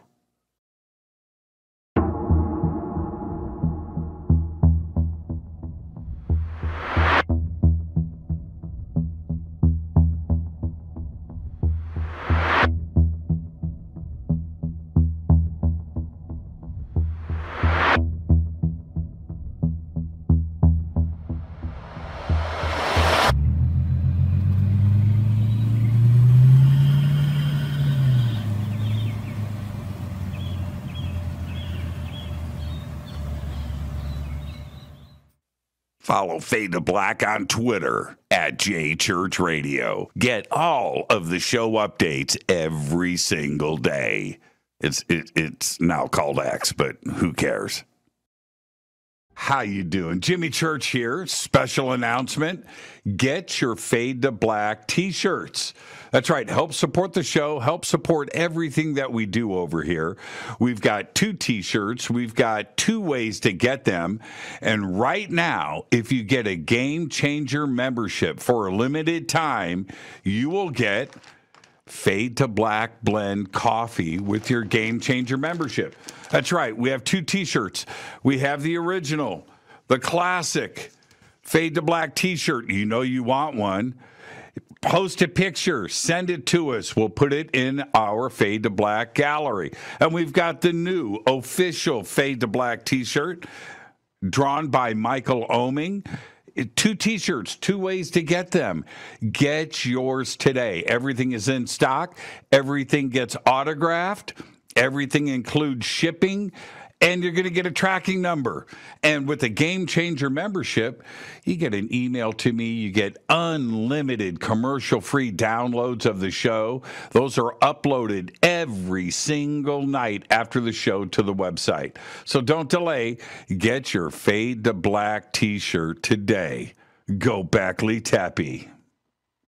Go to JimmyChurchRadio.com and become a Fadernaut. Get a membership. That's right. Everything is commercial free. You have access to downloads, and you get to call yourself a Fadernaut.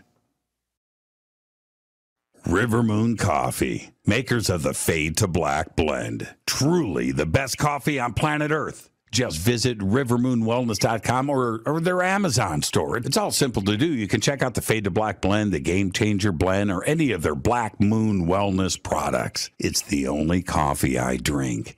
It is the best, and it's Doc. Again, rivermoonwellness.com.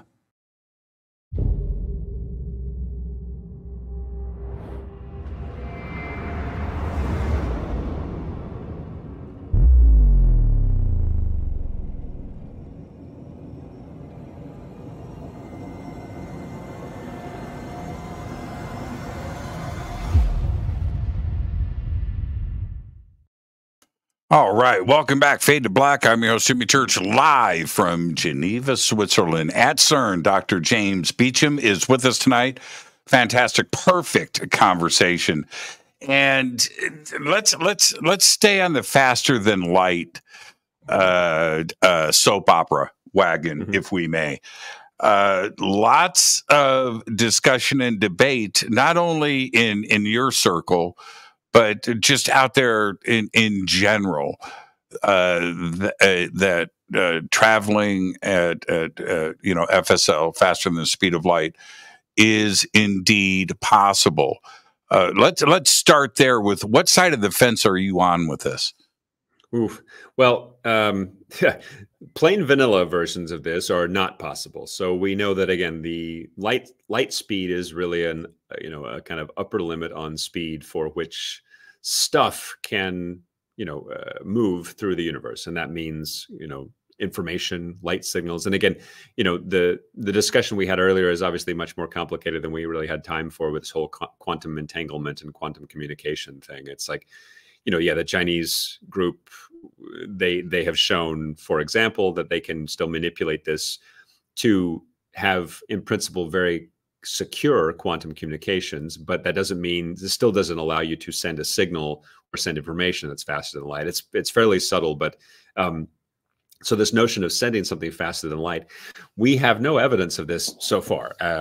However, in principle, I'm not really on a side of any fence. I just think that until we see some observation that indicates that it's possible, then we can rule it out at the moment. So in terms of people moving faster than the speed of light, okay, plain vanilla version, it's not possible. So as you know from standard Einstein, right? It's like, if I have something that has mass, and the faster that I make it go, the more mass that it seems to have. And then it goes almost, and it has this sort of like infinite, infinite thing. So if I try to push myself a little bit faster, then I will instead start to even gain more mass. And it's, if I get to the extreme part. So it's basically impossible to take something that's massive and make it go at the speed of light. In fact, that's why your particles, quarks and electrons, they don't actually move at the speed of light. They move at some tiny, tiny, appreciably, nearly unappreciable fraction of the speed of light, smaller than the speed of light.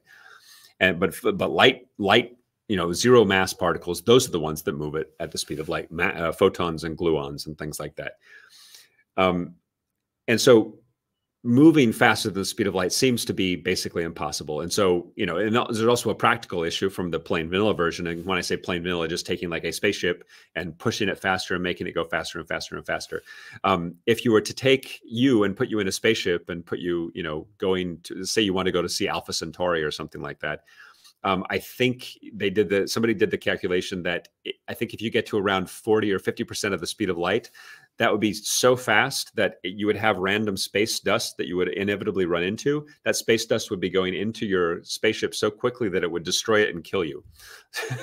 So, well, yeah, I can only imagine the kinetic energy of hitting a piece of space dust at half of the speed of light. I mean, it would be insane. It would be insane. It would be crazy. Okay. Part of what you're, just to finish the thought, but part of what you might be, but the way, of course, to get around this is that, so no one thinks really that we can make humans or, things, we don't think we can make them go faster than the speed of light. So people instead think about, are there ways that we could look at very closely at the equations of general relativity, and maybe there's a way that we could sort of rig up some device or we could arrange the fabric of space-time such that it would appear as though I have moved faster than the speed of light, because I've somehow made it arranged so that my little pocket of space around me was able to somehow tunnel to some other point of light. And so this is more likely what we refer to as in speculative fiction and also speculative science as these so-called faster than light drives. And one of them you probably have heard of is called the Alcubierre drive. There was this Mexican physicist, Miguel Alcubierre, had this fascinating idea where it's like, okay, if I wanted to, in principle, go faster than the speed of light, then I can't do that plain vanilla version. But what if I were to arrange a little bubble of space-time around me such that I kind of, if I wanted to go, quote unquote, in that direction, I would sort of bunch up the space-time in front of me with a special device. And then behind me, I would stretch the space-time behind me. And then that's my little bubble would in a sense be moved from one point of space-time to another point of space-time. And if that's the case, then, in principle, this could be a way for, your little bubble to move. Okay, this is in principle possible, but then other people look more closely at this, and to arrange this in a certain way, the sort of domain wall you would have to create in some way. And then you need something like, you would probably need exotic matter that has negative energy density or stuff we've never observed. But in principle, other people look at this immediately and say, okay, if you were the domain wall it would have to be so thin that it would immediately, like anything would jostle this and destroy it. So there's all these practical limitations that come in anytime you have. Yeah, even Miguel now, he's kind of backed off of it. He was like, man, I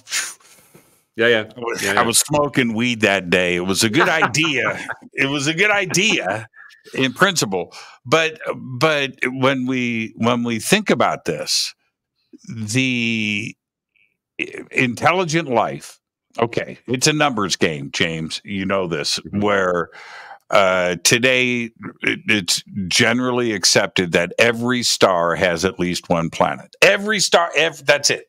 Every single one. It's part of the formation of things. All right, okay, so we accept that. How far we have come since 1995 with exoplanets, right? Okay, so if that's the case, and the amount of galaxies that are in the observable universe, and we're talking, the trillions, and each one of those has trillions, and then there's trillions of planets. It's such a huge numbers game. So if there is intelligent life out there, which there is, to the infinite. But the question is, how would they get here? And they wouldn't do it with our level of understanding right now and our understanding of physics. They would do it because it's kind of like Miguel had presented. They're just taking a step. Yeah. Right? They're not traveling 10,000 light years forever steering a ship, sitting in a seat, right, for a few million years. No, they're doing it because they wake up in the morning and they go, let's go to Alpha Centauri. Sure. Right? And if that's the case, to fold space or to do, man, I sound like I'm reading from the Dune book or something. I don't want to go to that extreme. But that would have to be the case. Yes. They're not doing it because it's hard. They're doing it because it's easy, like you and I drive to a restaurant and have dinner and drive back home. We do it because it's easy, right? Yeah, and we have to overcome that time dilation and everything else that would occur.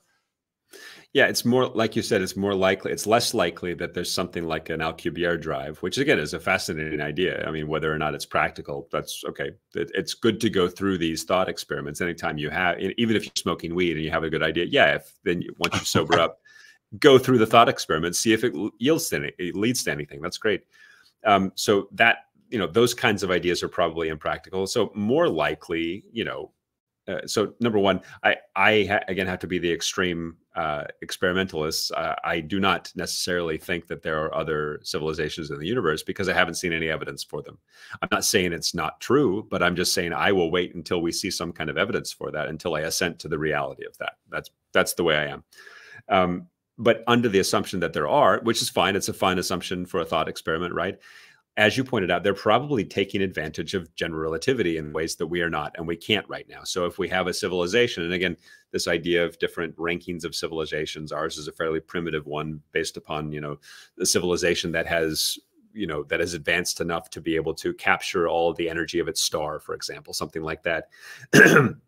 They have probably also been able to create devices that can make, wormholes. They can make black holes. Maybe they know how to create black holes in a certain way and manipulate them so that they can make a black hole that has a wormhole inside that is traversable. So these are all enormous, completely speculative ideas for us in our civilization. But yeah, if you had some other civilization on the scale, on a higher up on the scale, they could have, develop this, and that would be fascinating. So more likely they're doing something like that, so where you create a kind of interstellar style portal, right, where and this is a good usage of the word portal, right? It's like when people tell me these things like, oh, is CERN opening a portal on the eclipse, the day of the eclipse? It's like, well, no, because also I don't know what you mean by the word portal, but if we're talking you about, guys did do that, right? Did you guys find the gates of Hades? When I get the tour of CERN, and thank you for the invitation, it's going to be great. I want to go to the Hades room. Yeah. I don't know where this room is. I'm sorry. It's, we have lots of pieces of art here. Like we have a statue of Shiva, which was given by the Indian government. That's, again, is normal. There's lots of pieces of art here. This is a piece of art back here as well behind me. It's or not really a piece of art. It's a little cross section of one of the dipoles. Anyway, so I have worked here for 10 years. I've never seen, the Hades room. I have no idea what people are talking about when they talk about right. But of course, that is what I would say, isn't it? Yeah, that's it. That's it. You know what? You're a company man. You're a company man. So here's another part that I need some help understanding with the word dark. And applying dark to dark matter. And then we have matter and antimatter as well. Yeah. Is dark matter antimatter? No. Okay. And it's called dark because we can't see it? Yeah. So there's three things going on here that you've kind of alluded to. So as we talked about earlier in the show, we really currently only understand about 5% of the universe, what it's made of. And this is this regular so-called baryonic matter. It's the stuff that's the standard model of particle physics, the stuff that I study. And then, of course, I look for beyond the standard model. So I'm right at that edge there with my research. But we really don't understand what this 95% of the universe is. However, that 95%, there's two different things going on. And in fact, they're totally separate things that have the word dark in front of them. So dark matter is responsible for something like, 26% of the universe. And then the rest is this dark energy. And this is the so-called the stuff budget of the universe. If you make the pie chart of the stuff budget of the universe, these are the percentages. And so this dark matter, we know for a fact that dark matter exists. We just don't know what it is.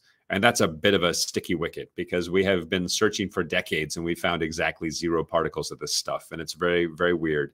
But, we know that dark matter exists because we see its effects on the cosmos due to gravity. So, you take your favorite spiral galaxy and you count up all the stuff that you can see, and it's shaped like a spiral because it's spinning. And we know, again, from the textbook on gravity in your bedside table, how fast it's supposed to be spinning based upon how much stuff is in the galaxy.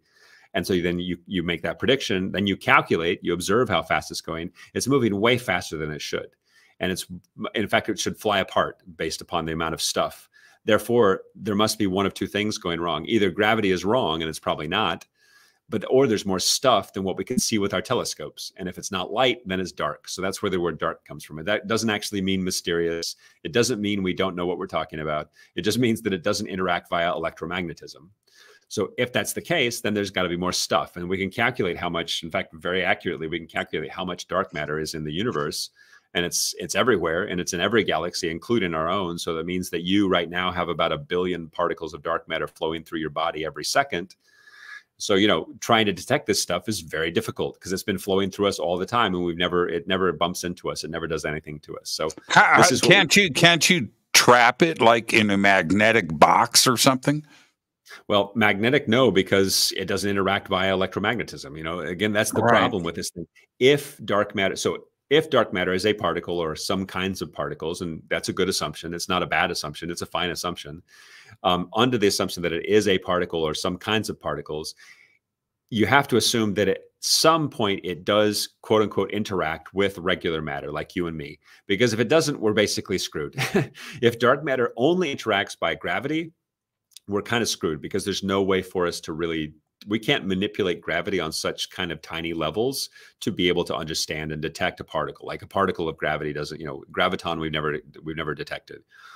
So under the assumption that dark matter is a particle, we then have to assume there's probably some other force of nature that we haven't discovered yet. Well, there's only 4 that we know of. Gravity is this one that's very weird and just determined by general relativity. Then there's the 3 others that are governed by quantum mechanics and the stuff that's in the standard model. And these are electromagnetism, something called the weak force, and something called the strong force. And these are all that we know of right now. Anything that happens in the universe is some combination of those. But if dark matter interacts with us matter at all, we assume that probably if it does, it's got to be by some new force of nature that's extremely feeble compared to the others. And by feeble, I mean it almost never happens. Again, because you have dark matter popping through your body all the time, never bumps into you.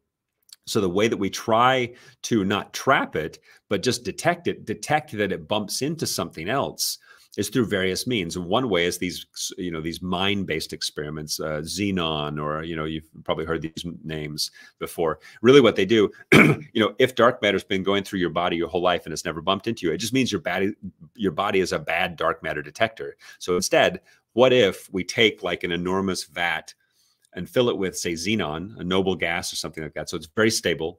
And then you put it like underneath a mine or underneath a mountain or something like that to shield out all possible sources of, you know, cosmic rays or something like that.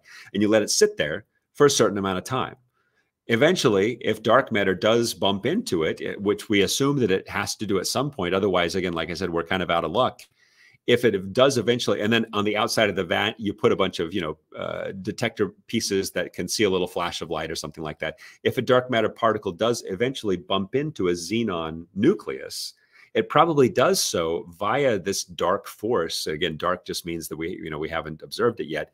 It probably does so via this dark force, which means there'd be a new dark force carrying particle as well, something like a dark photon. As these things get close together, they zap each other with this force. And then we would see this sort of, it would then eventually lead to like an electron or a photon coming off that then we could see in our detector material. So that's great. We can do that. We have an enormous vat, put it down in a mine, let it sit there for a year and see what you see. If you don't see anything, it does not mean that dark matter doesn't exist. It means that dark matter interacts with xenon at a rate of less than 1 flash per year per this volume. Does that make sense? Yeah, that makes sense. Yeah. So it's a kind of, you know, it's like a pushing game, right? It's like, okay, well, you have a kind of, you know, dark matter might interact with regular matter at this certain rate way up here. Now, okay, let it sit there for a year, so it has to be a rate lower than this. So let it sit there for 2 years, it has to be a rate lower than this. Build a bigger volume and let it sit there for 10 years, it has to be a rate lower than this. And eventually you just kind of go farther and farther and farther down until you throw up your hands and say, okay, this paradigm isn't working out. What else could dark matter be? And that is the place we are right now. So right now is a super, super weird time for physics in general, because honestly, and for my field, especially in particle physics, right? Because this Higgs boson was an amazing discovery, fantastic, but it was just the last extremely lucky piece of this whole, like almost 125 years of clockwork discoveries in physics. Like the 20th century was an extremely lucky time for physicists to be alive, because there were all these enormous paradigm shifts and these enormous hints, like these big theoretical hints. They were all followed by discoveries. It's like enormous hint, big discovery, enormous hint, big discovery, enormous hint, big discovery, up to and including the Higgs boson. But the problem is that we're completely out of big hints. We really are. Like there's no big hint as to where the quantum black hole is, or where the, you know, exotic cousins of the Higgs boson are, or where dark matter is. We don't have any big hints anymore. And we have huge open questions. So we kind of have to switch our brains away from chasing hints back to a more kind of like exploratory framework, which is kind of daunting experimentally, because for dark matter, for example, it's not just how frequently or infrequently it interacts with regular matter, which is all of our, our detectors are made of regular matter, so it has to be some kind of interaction. It's not just the rate at which it interacts, it's also the mass of this thing. So that's another axis along our exploratory investigation, right? The problem though with dark matter is, in fact, the range of masses is enormous. Like dark matter, something that does the job of dark matter, could have a mass, quote unquote, that's something like micro EV, or something extremely small. Whereas when I say EV, like electron volt. So for example, the proton has a mass of about 1 giga electron volt. So dark matter mass could be something that's extremely tiny, like milli electron volts, or it could be something up to masses of stars and planets. Like, this is an enormous range, and one experiment is never going to be able to test this definitively. So we're at this, and again, like I said, it was a very good thing to go through this exercise of building these big vats of xenon. And in fact, we can search for dark matter here at the Large Hadron Collider. We don't wait for it to bump into other particles. Instead, we smash other particles together and see if dark matter comes off. It's the same interaction, just kind of like, you're switching it from a different direction. The particle physicists, the kind of like, we're the sort of the impatient little kid. We don't want to wait. We want to make it happen. We want to smash things together. And so we can look for this too. And this is the so-called WIMP paradigm. We don't need to go into the details, but this is weakly interacting massive particle. This is one particular paradigm for how dark matter could have been. And it was very, very good. It was a big hint. It was an amazing, wonderful sort of like big theoretical hint. The problem is that it has not worked out in terms of a discovery. It doesn't mean it's wrong. It just means that the rate of interaction is getting so low that it's nearly impossible for us to improve upon it anymore.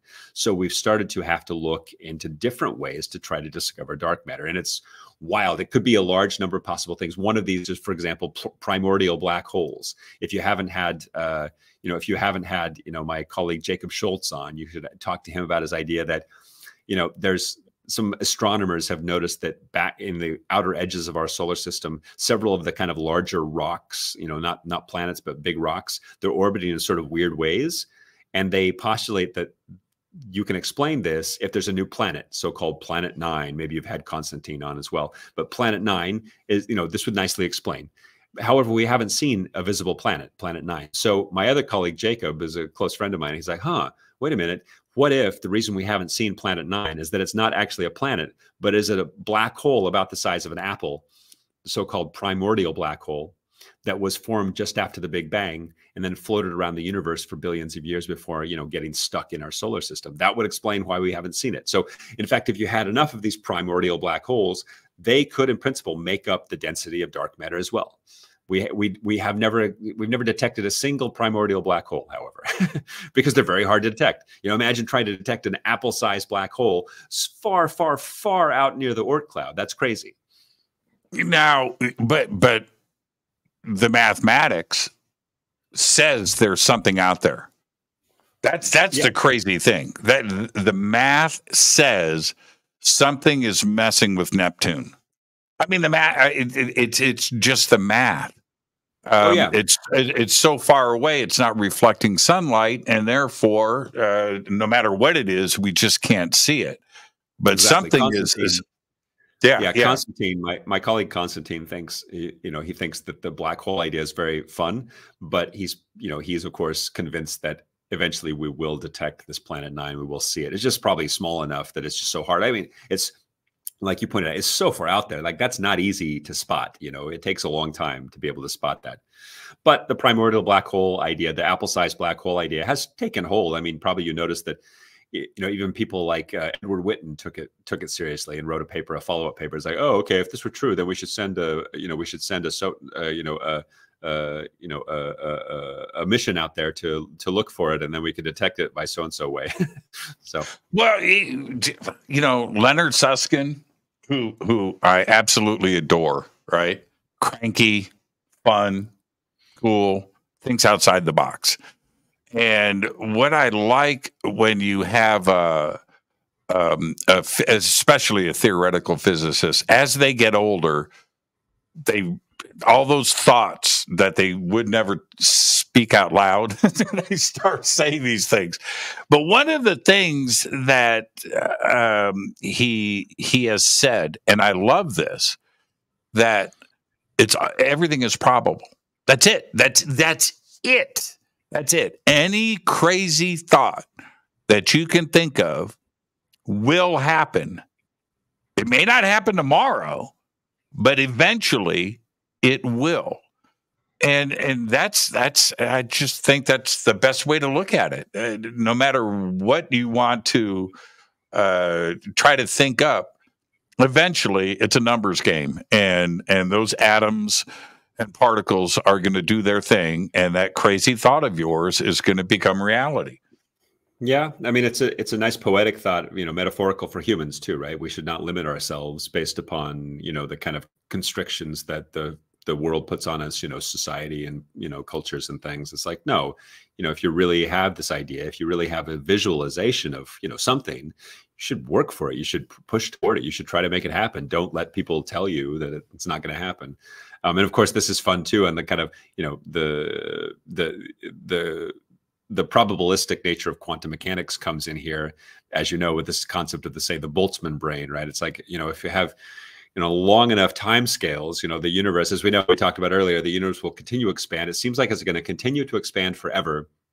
And at some point in some enormously, long time, longer than the human mind can comprehend, the universe will reach a state of nearly absolute zero temperature and maximum entropy, which from one perspective means that literally nothing can ever happen in the universe ever again, and will stay that way probably for eternity, right? That's fairly daunting. However, quantum mechanics also has fluctuations built into it. It has these probabilistic things. So over long enough timescales, yes, something like, for example, a complete brain will pop into existence out of nothing. Probabilistically, it kind of has to happen.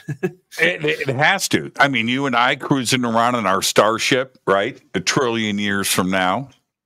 Absolutely. And a Ford Mustang pops up. What's that doing out here? Well, it just happened. And then poof, it disappears, like the Boltzmann brain. Yeah, exactly. It'll be there for a minute. You never answered the antimatter question, by the way. I was going there. I was going there. Okay. So, in the short time that we have left, when we look at antimatter, now, okay, let's go to the allegedly part. I need you to confirm it. You're sitting at CERN. So if you can't answer the question, just tap your foot once for yes or twice for no. Okay? Fair enough. I don't want the men in black to come in the room and start shutting stuff down. Have you guys created antimatter? Oh yeah, antimatter. We make it all the time. Like, here's the thing. Okay, stop right there. Stop right there. Okay. So the answer is yes. Now, if it touches anything, it's a really bad news. It takes entropy to a whole nother level. The second law of thermodynamics is off the table. But how do you contain it? And how much of it are you creating? Do you suspend it somehow? It can't touch anything. Yeah. Well, okay. So here's the thing. So antimatter, in fact, is nothing mysterious. I mean, there are certain things about it that there's things that we measure about it and things that we can do research on, but it's not an unknown like dark matter is. Dark matter is completely separate. Dark matter, we have no friggin' clue what it is now. It's this effect that we see due to gravity, but the particle nature is totally unknown. Antimatter, we understand quite well. We make it all the time. And when you say antimatter, it's really just a kind of more complex version of what is known as an antiparticle, right? And antiparticles are all over the place. They're not so common around you and me, and in fact, it's one of the big open questions of physics right now is, why is our universe primarily made of matter and not antimatter? because at the moment of the Big Bang, around the moment of the Big Bang, these should have been produced in equal numbers because of charge conservation, right? Again, if you remember your high school physics, people remember their high school physics, universe doesn't really care about a lot of anything except for conservation laws. It loves conservation laws, conservation of energy, conservation of momentum, charge, various things. And so one of these things is conservation of charge. We've never seen any violations of this, but so you might imagine if you're making a universe and you're in your kitchen and you want it to be symmetrical, which and follow conservation laws, which you probably would, you would have, as it started to expand, you'd have an equal amount of matter and antimatter. But that's going to be a very boring universe because, as you pointed out, as it starts to expand, all of that stuff will then attract each other and annihilate with just a bunch of bursts of radiation, and you just have a universe filled with photons, and that's it. Okay, that's pretty boring. But that didn't happen in our universe. Something happened, some tiny, tiny imbalance. Something caused an imbalance so that there was some tiny fraction more of regular matter than antimatter. And so most of the antimatter and matter annihilated and sent off radiation. But then just a little bit amount of regular matter won out and then stayed around to eventually turn into structures in you and me and potatoes and things like that. So what caused this imbalance is totally unknown. And this is the type of thing that we study here. We try to look for answers for this.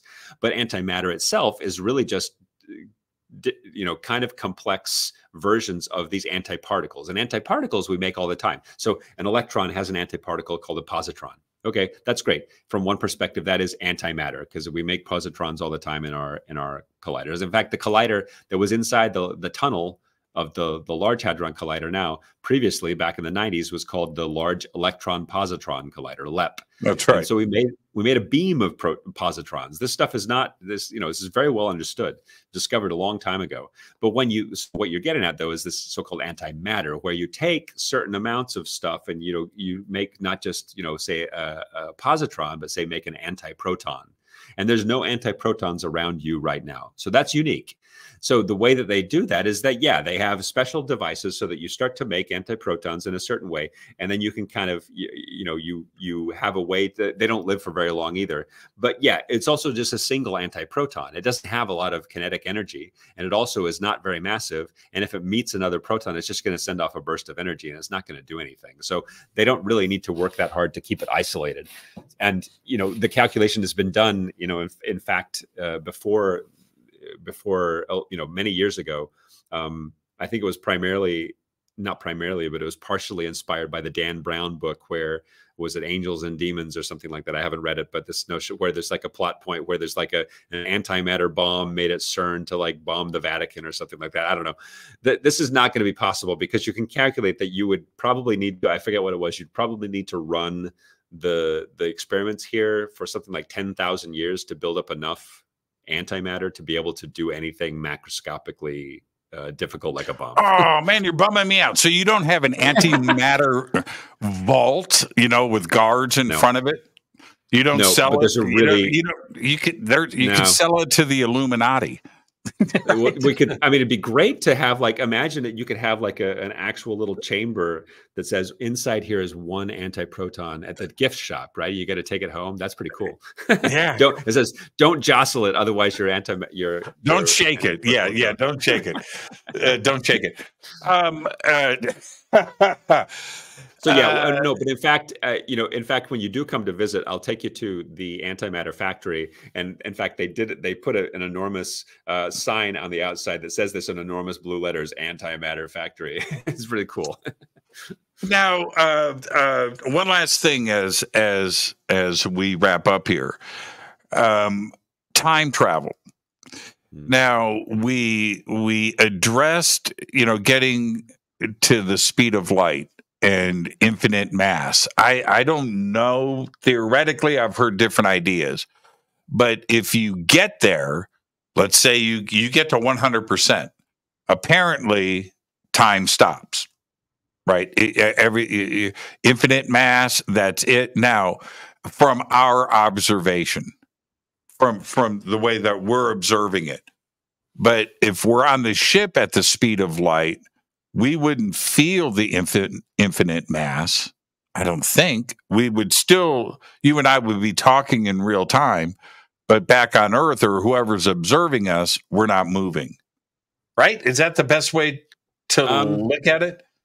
Yeah, something like that. But again, we have to keep in mind that from when I say plain vanilla, I mean, without any kind of tricks, which we would definitely need, it's just not going to be possible for us to go at the speed of light. Yeah, there is this.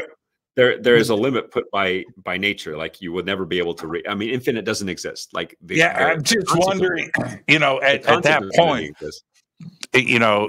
so we're there. We're at 100% of the speed of light, and then somebody passes us. Right? So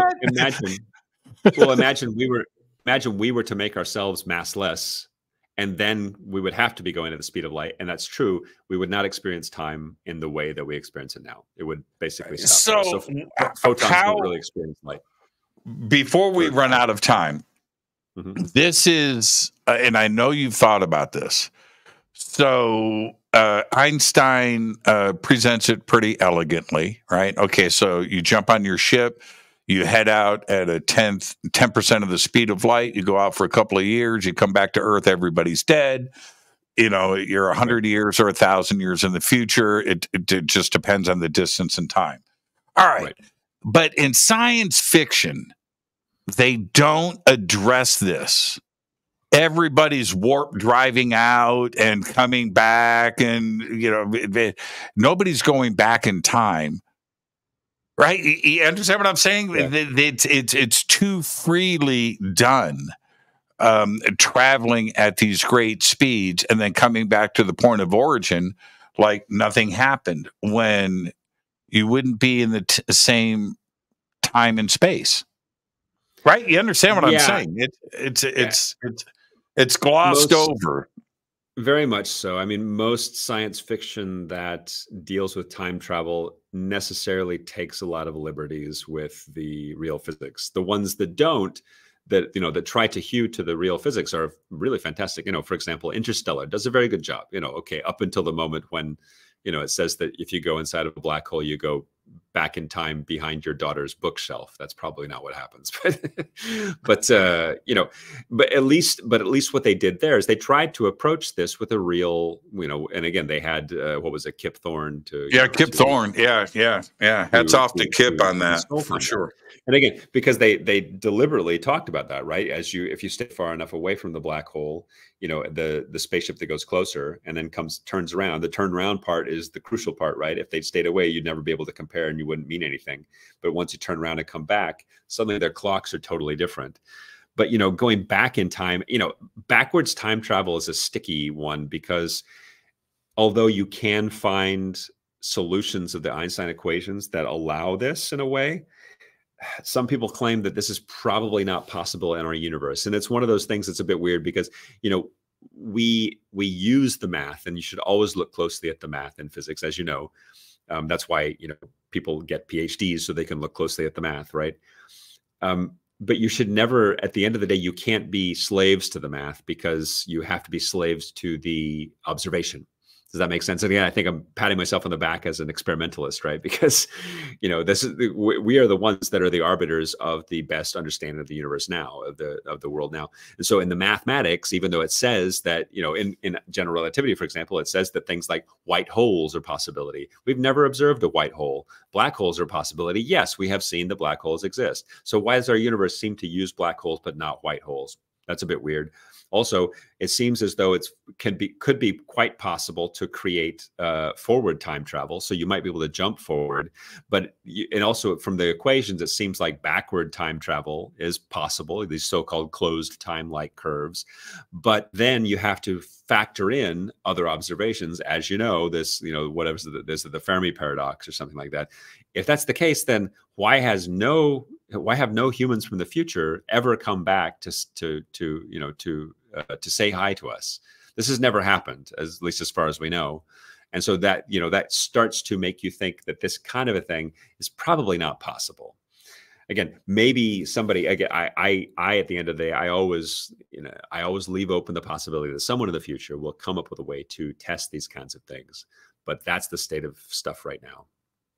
Yeah, I think about that all the time. You and I, we head out, on our ship, and we come back 1,000 years in the future, and and we step off the ship, and okay, we're here now. Have you guys figured out time travel yet? We'd like to go back. No, can't do it. Can't do it. You're stuck. You're stuck. Maybe they were people from 500 years from the future, and they're like, yeah, we're stuck here too. We didn't know what to do. Yeah, exactly. I think about that all the time. Sounds like James, a Futurama episode. Yeah, 100%. This has been a fantastic show. I have one last question. I don't want. We're going to be off the network in 15 seconds, but we can continue here for a few more minutes. It'll exist in our archives this way. Yeah, we're now officially off the network. Bye, everybody. Okay, the energy, both the weak and the strong forces that bind everything together. It seems like it needs to eat some food to produce the energy.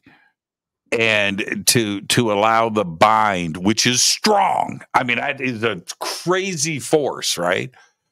But will it eventually run out where everything just kind of poofs, right? And all the glue that holds us together just stops, right? We're assuming it's forever, but it can't be, can it?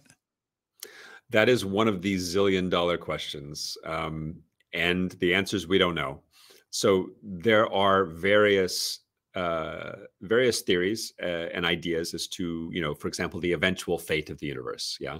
And this eventual fate of the universe, as we pointed out, some people, we know that the fate of the universe, it seems, as far as we understand now, that accelerated expansion of the universe will go on forever. And that means that eventually everything is just going to get farther and farther apart. And we'll have this kind of, completely empty, dark space, where everything will be so far away that light would never, there's no chance for it to ever get to wherever you happen to be. And then eventually, so we think that there's various assumptions you have to make as to what the eventual fate of the universe will be, like far, far, far, far, far in the future. And one of those assumptions is whether or not protons decay. So we have never seen proton decay.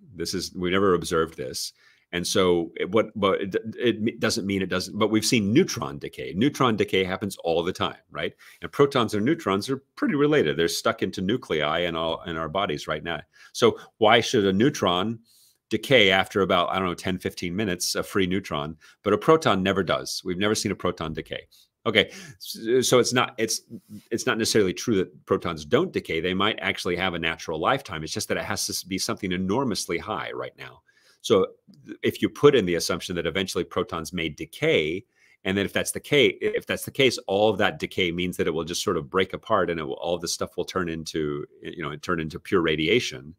Then that leads to one type of final eventual state of the universe. If you assume that protons never decay, then you will always have some kind of strong force, and maybe even protons themselves will just kind of hang around for a very long time. So we don't know the answer to this. It's kind of lonely. It's a messed up thought. In the last chapter of Brian Greene's book, Until the End of Time, I'm assuming you've read it, and if you haven't, pick it up. It's a good read. He we're talking about thousands of trillions of years in the future, right? Okay, at the end of time, and when it's all said and done, and everything does break apart. This is what he says. He says, all that will be left is thought. That's not going anywhere. And it's just a weird, it's a weird statement from him. What is he actually trying to say? He says thinking will continue, and that it will need energy to survive. So it's going to float around in nothing, looking for the lone, some crazy particle whizzing by and gobble it up. But that's it. Is he trying to say consciousness without using that word? All right. You know, it's weird. I don't know. It is. It's a strange statement. And I have, of course, read The Elegant Universe, but I've not read this other one by him. So I'll have to get to it. And in fact, Elegant Universe is one of the reasons why I'm a physicist. So, I owe a lot. It's such a great book. It's hard to believe it's that old now. Wow. I know, it's crazy to think how old it is.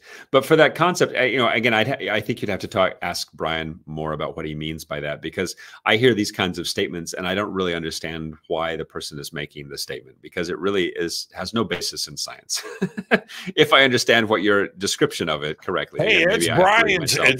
It's Brian's words, not mine. But you know what he said? What is thought? Like, thought, though, again, is extremely human-centered. It's extremely hubristic. It's like, again, human-centered. Like, this concept of anytime we say these things, like, thought or consciousness, that to me is, again, like I said, it's a kind of a very egotistical way to think about things. Why should we think that we're anything special? The way that we interact with the universe, why is that something special and unique? I mean, it's special to us because we don't see any other beings, but maybe it's not the only way to interact with the universe or to be part of the universe. And so when I think about what my thoughts being somehow like transcending physical reality, that to me is getting to the edge of theology. That's getting into the realm of parts of things that, again, science doesn't have anything to do with. I don't understand where this thought would come from. But again, maybe I haven't read him correctly. I think he was abducted by aliens and he got some inside information. I mean, if you look at it in those terms, and again, I know it's very late and we can wrap up. It's just a great conversation. Is that let's suppose, let's go Leonard Susskind. E.T. shows up, right? Everything's probable. E.T. shows up and they step off and okay, so where's Beacham? We want to talk to Beacham, right? He's over here. So you start talking and you ask him, so is physics the same on your side of the universe as it is here? And what do you do if they come back with, we haven't messed with physics in 1 billion years? We're beyond that. And I that's where I think things are probably going to go. And again, I'm just saying we're at our level of understanding, right? And it's a fantastic. I love what we have done. See these guitars behind me? That's human ingenuity. That's genius, right? Absolutely. That's genius. Yep. I love but in the future, I don't know where it's going to take us, but I think we need to move up a level. Yeah, I mean, some people have talked about, as you know, they talk about how 20th century was the century of physics, as the science, and then but we're kind of at this sort of desert point for physics, where the next guaranteed discoveries, like I pointed out before, are so far beyond what we can do that they make us very frustrated. And so some people think that maybe the 21st century is going to be the century of biology, right? Because we're doing all these things with CRISPR and tissue generation and understanding neuroscience and things like that. And if that's the case, then maybe there's something coming up that is a kind of game changer. That's a sort of an enormous paradigm shift, like 1905 and 1915, and then quantum mechanics, like all these crazy things that happen in terms of physics in the 20th century. Maybe those things are coming up for biology too. If that's the case, then I can't even speculate what those are, because I'm not a biologist. But what if one of those things? Yeah, I agree. It's a totally fine what if that there's some kind of enormous paradigm shift that happens, so that there's our understanding of biology becomes much more complex than it is now, in a much more fantastic way, that points us toward how we might be able to elucidate what we refer to as, human ingenuity or consciousness or whatever. That's fine. Right now, I can't. Like I said before, I don't fully understand why consciousness is such a big deal for a lot of people. I think it's, sort of first principles version of it. It's a very complex or extremely complex phenomenon, but in principle, totally describable. Maybe I'll be proven wrong, though. Maybe somebody will come up and say, okay, no, in fact, biology does blah, blah, blah. And this is why then it's very clear that other civilizations or other, beings in the universe would have to do so and so and so and so.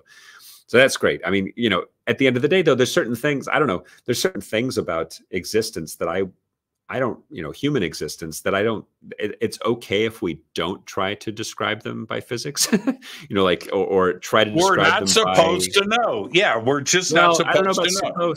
I don't know about supposed to. It's just that it's not necessary in a way. For example, like there's no experiment that I can design to prove that, I don't know, my grandmother loved me.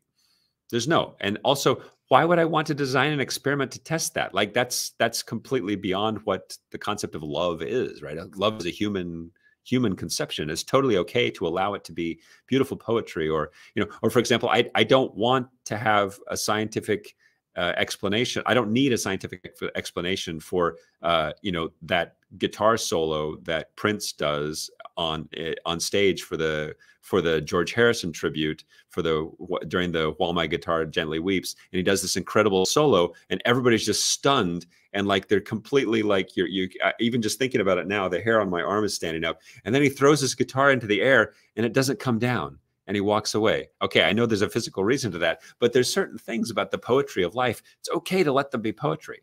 I also don't think that we need to extrapolate into the future and say, 10 to the power 1,000 years, it's only going to be thought, man. I don't think that's necessary. Again, who was it? Yeah. Who was it in, I love that. We'll end with this. Who was it? It was like 1860. He said, there's nothing left to learn. Yes, I forget who this was, but yeah, he gave a conference at like the University of Chicago or something. Like that. Yeah. There, I don't know. All the main stuff of physics has been basically understood. It's just little pieces now. There's nothing left. James, perfect show, my friend. Thank you so much, and I look forward to our next conversation. Now, go bang some stuff together. All right. I will. I'll go smash some protons together. I'll talk to you, James. Thank you, my brother. Perfect show. Where can everybody reach out to you? Oh, I've got a nice website where I try to put down my upcoming speaking events and my appearances. You can find me on TikTok. I don't use it. I haven't used it in a while, but I'm probably going to go back to it soon. I've got a nice community built up there. You can also find me, I don't know, LinkedIn. I don't use social media very much, but feel free to follow me on TikTok and Instagram, things like that. But probably it's easiest just to get on my website and sign up for my little update, what do you call it? Email list. That's probably the easiest. Yeah, newsletter, email list. There you go. James, go smash some particles, brother. Thank you so much. I got a book in the pipeline too, but I'll let you know when that's coming. We can talk about that next time. We'll have you back. Thank you, James. Thanks. Have a great night. Perfect show.